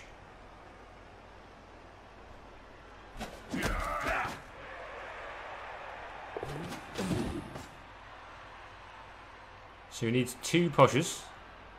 This block will be one of them. That's a turnover. Oh, it's not. No, he's got block on this player. Do apologise. Right, so we can still fix this. He needs to leap Glor and Lana into there now. RG5, 2+ leap is good. So we've now fixed that problem. And we've still got 2 attempts to make this. He's got pro on this player. Oh, I might have pro'd that to try and find the push, actually.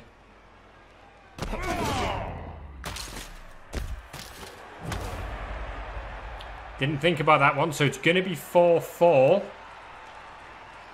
And it's going to go to overtime.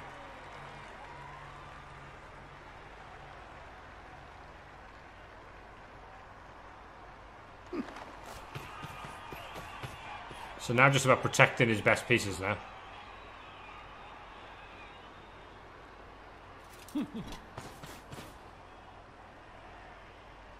Remember that A has now had 2 blitzes in this game.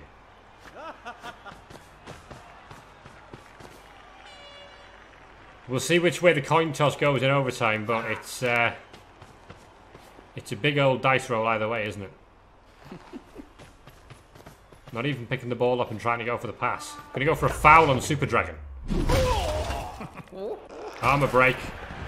Knockout could be really, really big. No send-off either. I'd Apo that.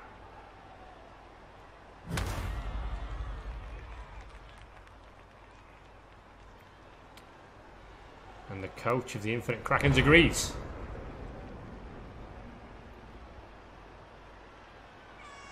2 blitzers in the semi-final as well. And we need to get rid of the Morka meme.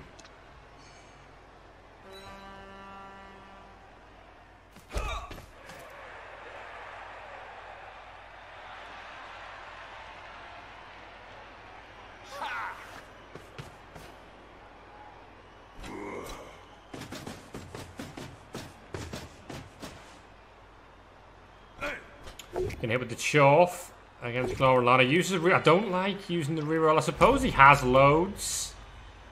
Finds an armor break. Does find an injury for the 2nd time actually in the game. Double six, 1. Final Apo's gone. We're down to 3 rerolls apiece. Well, the greed was rewarded there. Bloodlust is going to send this vampire off after he takes this block, which will be a double push. And it's 4-4 overtime.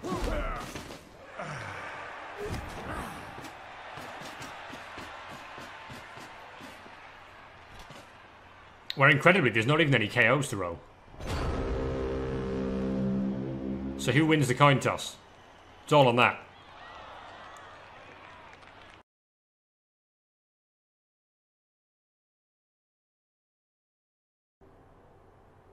Wins. As we said, it's an important coin toss because that natural 1-turn is on the field.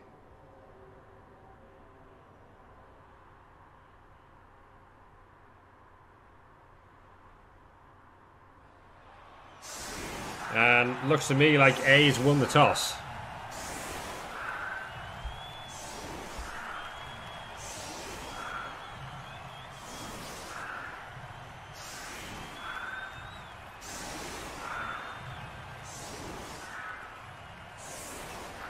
So now it's the usual question of how do you protect against a natural 1-turner?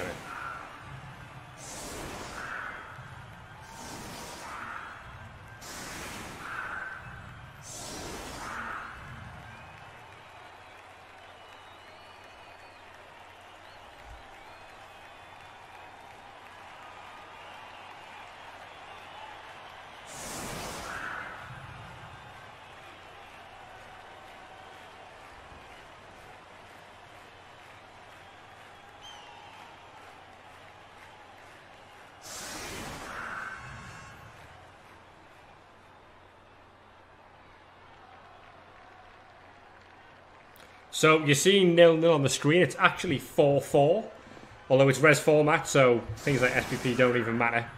The important thing there, it's a tie game. We'll settle our way and do stuff on the LOS, and we'll go from there. Now, interesting thing that has changed is that the weather is very sunny. So of course, with us having to start the game again, it's taken another weather roll, and the weather is now very sunny. So that might affect things, because of course that's -1 to the pass that A has to make from his thrower to allow and deuce. So that could have an effect in it. There's nothing we can do to change that.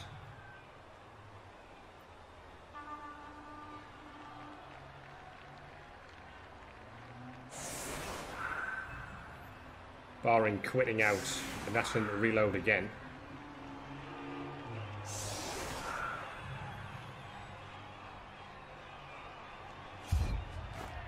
So here we go. It's a blitz. Game on. And I tell you what, the elves are right in position to take advantage of that. It should be 3-3 rerolls, so we need to let A know that he can't use one of those extra rerolls. He should have fired one before the game, really, but then equally Zsinj has an apothecary that he shouldn't have, though with it being a quote-unquote overtime format, the Apo won't matter.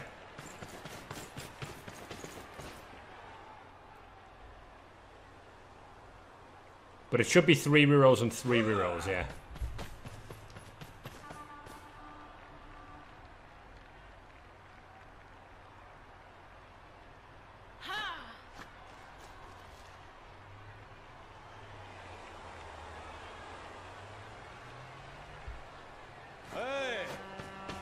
But we've suddenly got a situation where this blitz has allowed the tower reverse to get under the ball.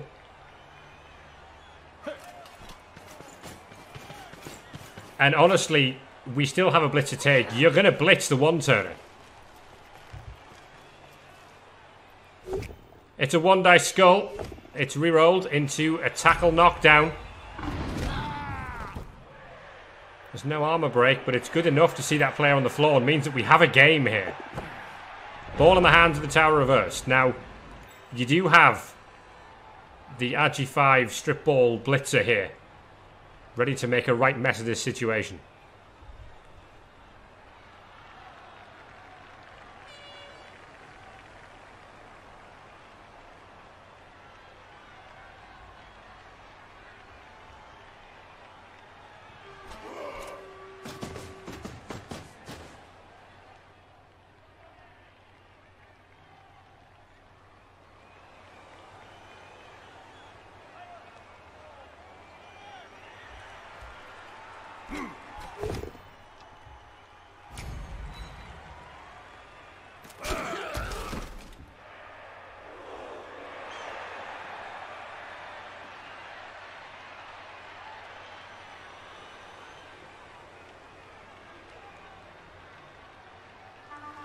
So, I mean, A really needs to get the ball on the floor this turn. And honestly, I'd be hitting the ball before I did any of this stuff.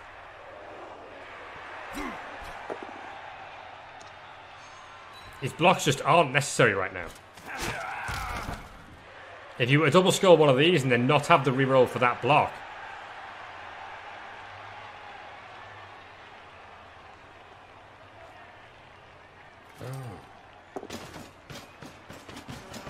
brings Batman across. Here we go. He's going the long way with the strip ball. Dauntless kicks in. 2 dice. Double push is good enough to strip the thing, but it's not good enough to knock over the tower reversed. Ball is stripped into the hands of A's lineman. There's a pow on Glor and Lana from Super Dragon.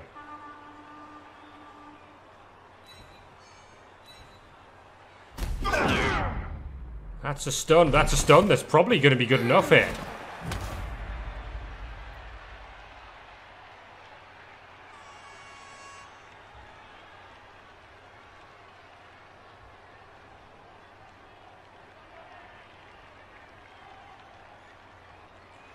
That's the only tackle piece that that Zsinj has got.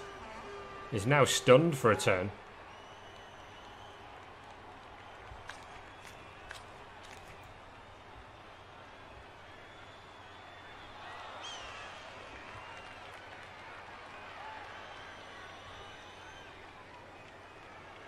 He does have a strip ball war dancer though.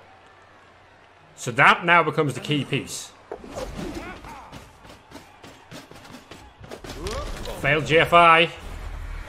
That'll be one of the 3 rerolls.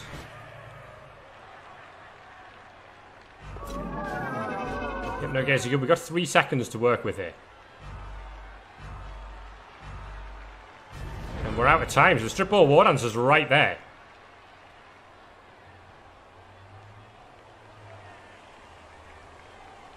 So now the game is just, can you strip this ball, scoop it up with someone else? The tower reversed is in range to score.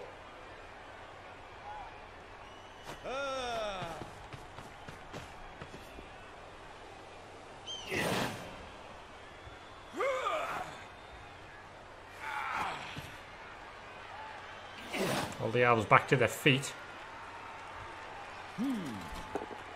That's a really important power on that frenzy block, because that could have been all sorts of trouble, actually.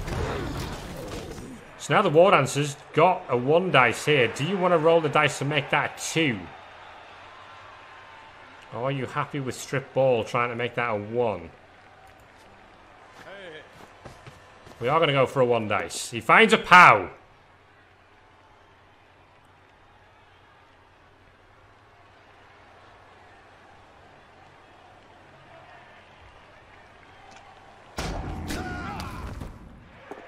Oh, and the ball in the hands of the War Dancer. That's a disastrous scatter for Zsinj. Because he now can't hand it off to the tower reversed. He can't get rid of the ball from this player. And he still has to dodge from Super Dragon, and we know how that ends. Well, apparently.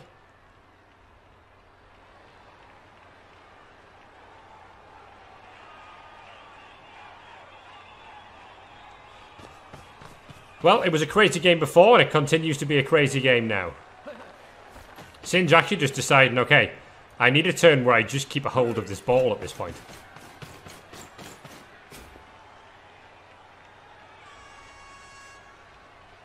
Keep a hold of it for now, see if we can win it on the next turn.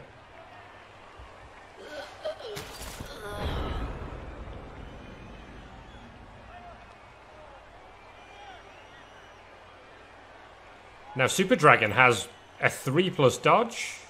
No, 4+ dodge. If you were to dodge that player away. So have a 2 dice on the ball here. 1 in 9 against the Witch. In fact, if you dodge that player away, you could have made it even better. He can come around the back on the 2+ dodge. But he needs a 2+ GFI there as well, unless he cuts the corner again. Which he would do, to be fair. 1, 2, 3, 4, 5, 6, 7. So 2 2+ there. Dr. Hep raiding with a party of 4. Welcome along, Hep recap viewers. This is overtime, so this is confusing because we had a glitch in the game, which meant that we've had to reset this. The actual match finished 4-4 and has gone to overtime. We then had to reset the game because Cyanide's wonderful work bugged out. So now we're back in overtime format. The natural one-turner that the Infinite Krakens have got was lined up and all ready to score. They won the toss. Zsinj rolled a blitz. Has managed to secure the ball. He's then lost it. He's then got it back again. And it's only turn 2 of overtime.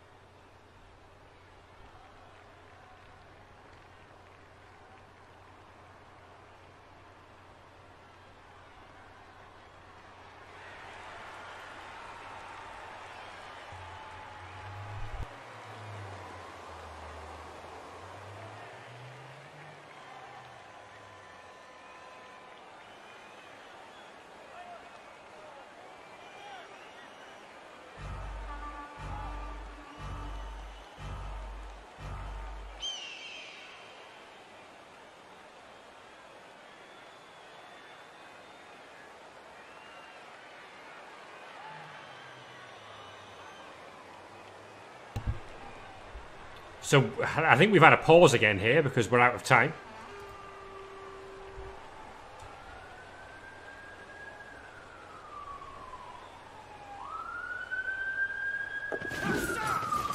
Okay, so we're going with the... We're just dodging everything out. Approach. Hypno Gaze there. Then he can dodge out Alawi and Deuce, and then he can come through this way. For his 2 dice hit on the ball with Super Dragon. He finds a push only. Doesn't re-roll that, which I think is a bizarre choice. Unless he's already used the reroll somewhere else. There's a KO. He is down a reroll actually, so he must have used the reroll somewhere. Okay, this is all happening very quickly. Ah, the reroll was on Batman's Bloodlust. That's what it was.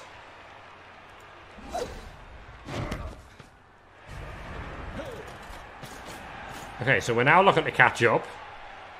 The Witch Elf has an opportunity actually to surf Super Dragon. If he can set it up right.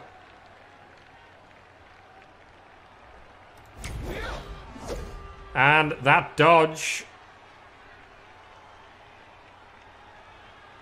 is not from tackle.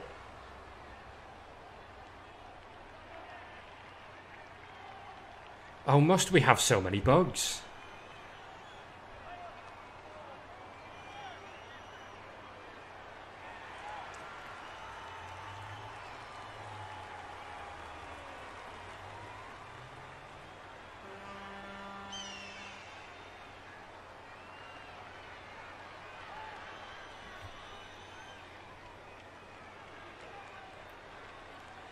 How about you guys? But this is becoming tiresome in the extreme.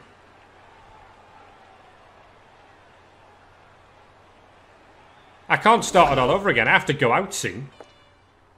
There's a knockdown on Super Dragon.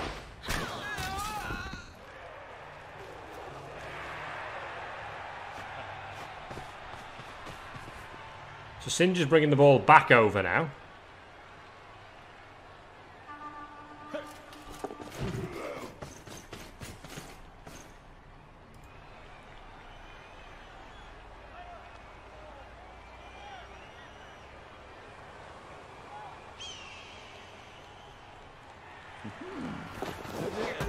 Oh, there's a failed leap from the tower reversed.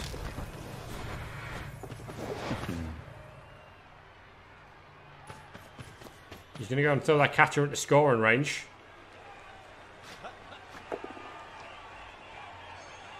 The thrower's taken down as well. So, there's a stun. Zsinj has now managed to turn this over. To the extent where he now does have possession of the ball, but can he keep a hold of it? Look, there's an Agi-5 Vampire here. And of course, there's Bloodlust opportunity, well not Bloodlust, sorry, there's Hypnogaze opportunities available as well. The ball is just not safe where it is. He needs more players in that screen.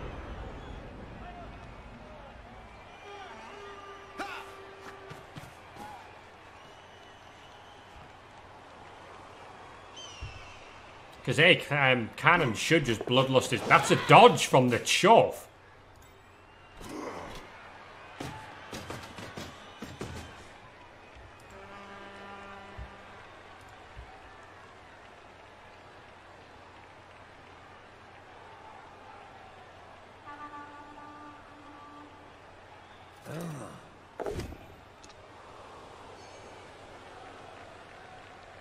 So that block opens up the channel.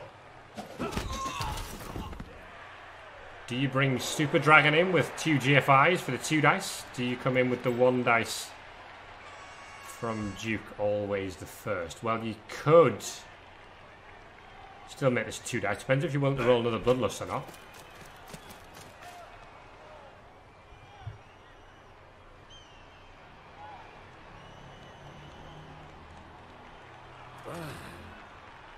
And that is a Bloodlust. He's had to reroll that. So that is his last reroll gone.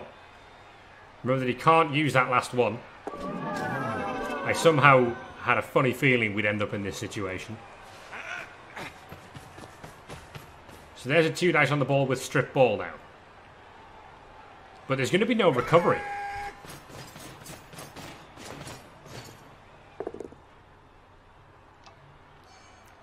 Gets the push. It's good enough to strip.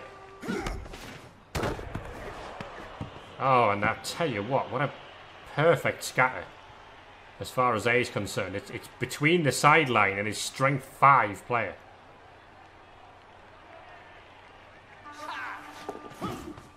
Here comes Alawi and Deuce. He's got 13 movement to play with. He's got a hold of that.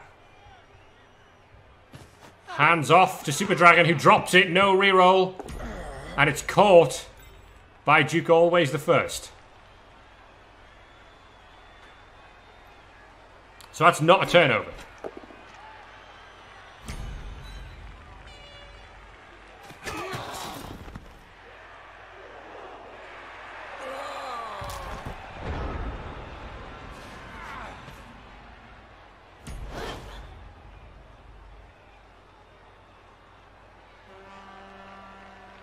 So there's still no sure hands in this one. Zsinj has 1 reroll left himself. Needs to do something this turn, or are you just going to hand this to one Deuce who's going to score on the next one? That's pretty straightforward. So this game might actually end this turn one way or the other. Right, that gives you a 1 dice. Finds the POW.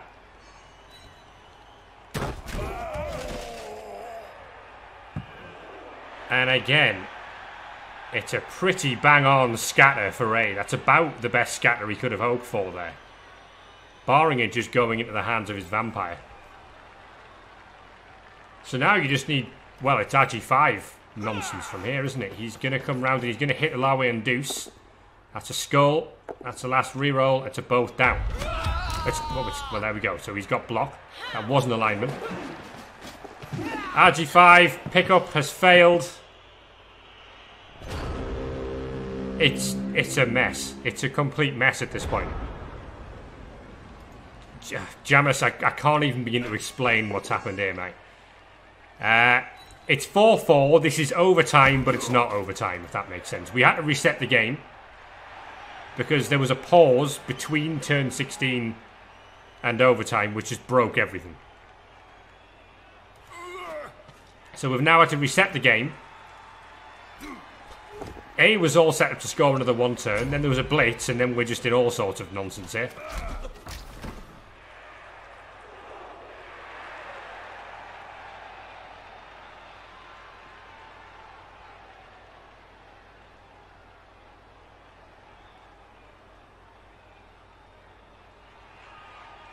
So both teams are out of rerolls. Even though it says that A has one, he can't use it because he only had 3 coming into overtime.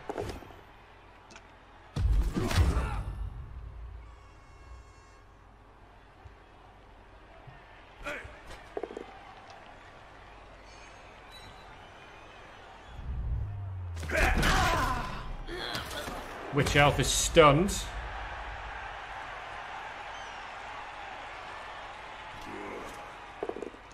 And there's a pow on the tower reversed.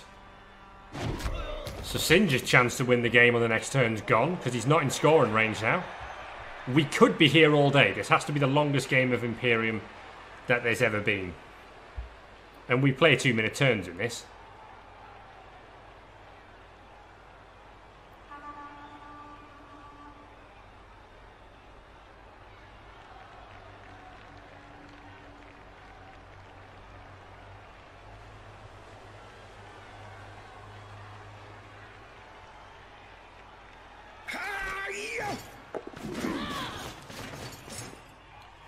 Okay, so the RG5 is away to be a scoring threat. The ball is in 3 elf tackle zones.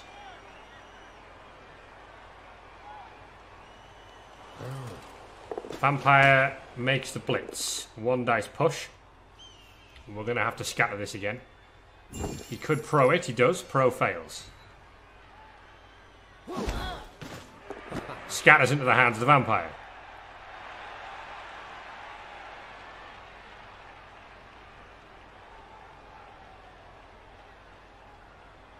Casual 5+ catch there.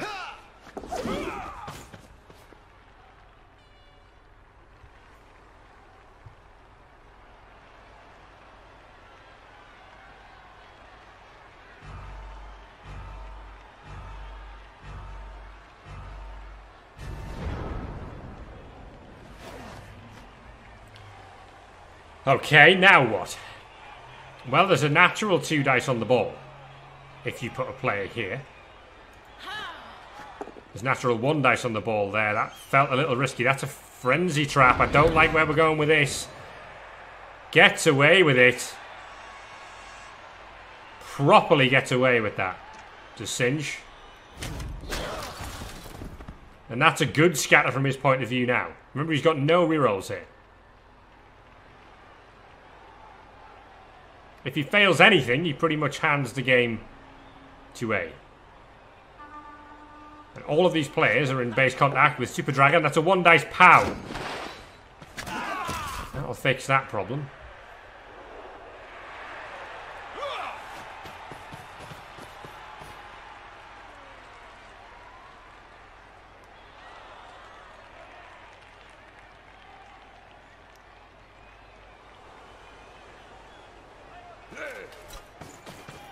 There's the pickup from the Pro Elf Blitzer now, who's just legging it over this way. And is presumably just looking to rely on Blodge at this point.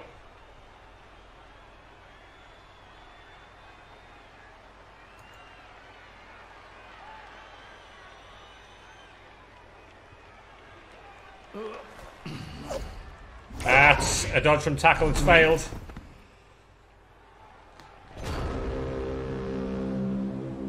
Oh man. I have to go out very, very soon. This stream might have to end before this game finishes. I can't promise you we'll make it to the end of this.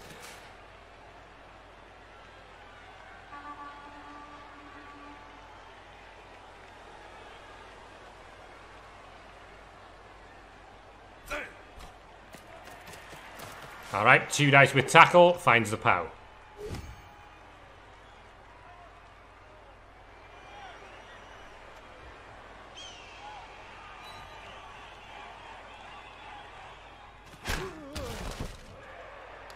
So now we're in the realms of Ika Mouse being able to pick this up. Or he can go with the thrower and try and pass to the Agi 5 and win this here and now.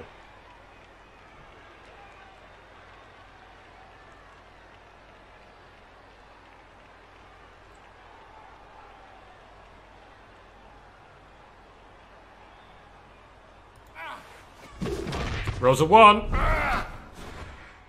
Doesn't have a reroll on that. And the ball's loose again. And now, all of a sudden, there's a chance for Zsinj to win the game. Because his ward answer is home free if he can get the ball to him. The only problem being that somehow he's managed to get every single one of his players to be based by tackle.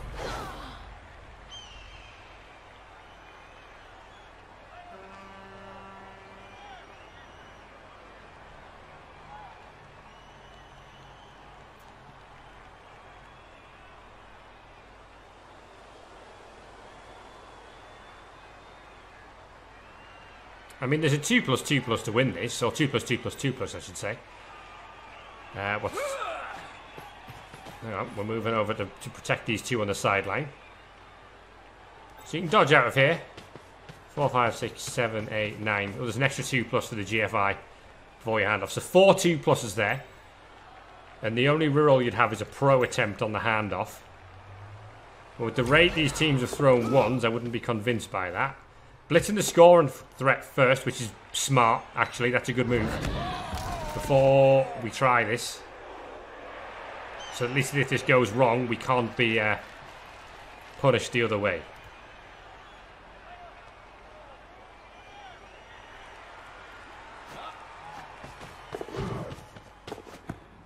Alright, has just gone for the safer play of getting the ball in the hands of the ward answer and again trying to rely on blodge. If he can make dodges here, he can probably screen this.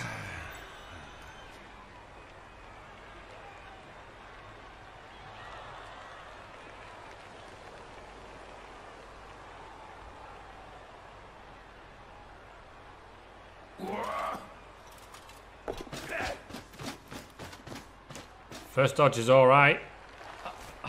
Second dodge is alright as well. And suddenly Zsinj is in a good spot. What is going to happen next in this game? You know that bit in the campaign when a helicopter falls onto the pitch? If that happened right now, I wouldn't even be surprised.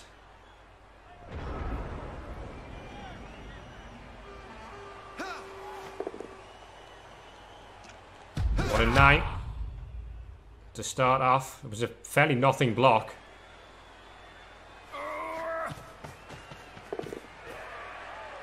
There's a GFI. Now he's got option 1 is to dodge the Chorf. Option 2 is to dodge the Bull Centaur. The Chorf has tackle, but it's a worse dodge. The Bull Centaur has break tackle, but it's a worse block. Can't use that reroll, of course. If you're wondering why he's not using that, he's not entitled to it. We had to reset the game.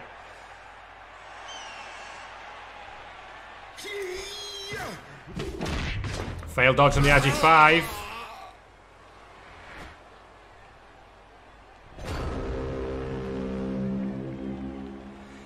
Right, at this point, surely the best thing to do is blitz the thrower away with this player, hand off to the catcher, and win.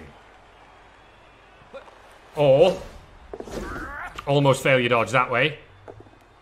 Roll a power that way. That'll do it. Zsinj is going to win this thing. He doesn't need a GFI with the ward answer. And we're not going to get the... We're going to have to sort of awkwardly concede the game afterwards, but that's going to do it. Zsinj gets the golden goal, golden touchdown when he runs this in, and will be the first ever REBBL Imperium champion. And was it a lot of work to get there.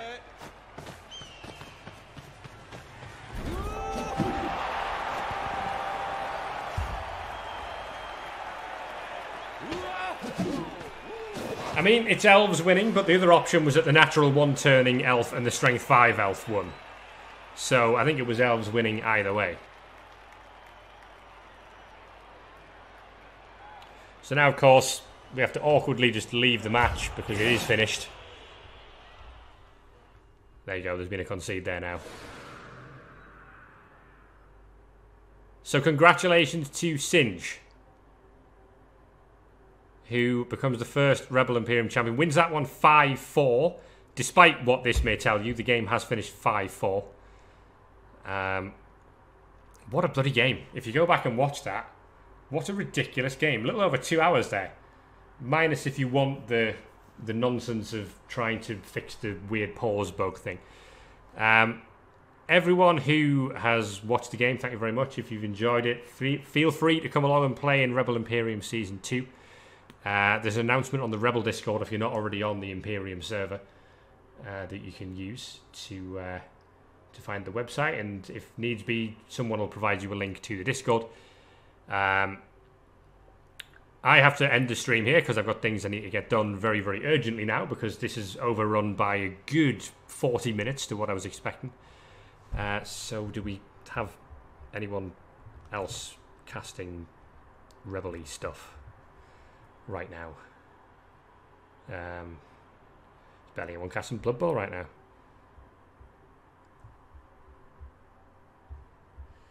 It doesn't look like there's any REBBL stuff on the go, so we'll throw you guys over to Slade, because Slade does some stuff around. REBBL has won REBBL Miners, of course. Would have the longest username in the world, before I try to type this out. Alright, so, congratulations to Zsinj, commiserations to A. That was a hell of a game, 5-4. And I will catch you guys. I'll be back on Sunday, I think, for United Scarab Chemerates, who are missing 630 TV this week, which should be a great laugh in itself. Cheers, guys.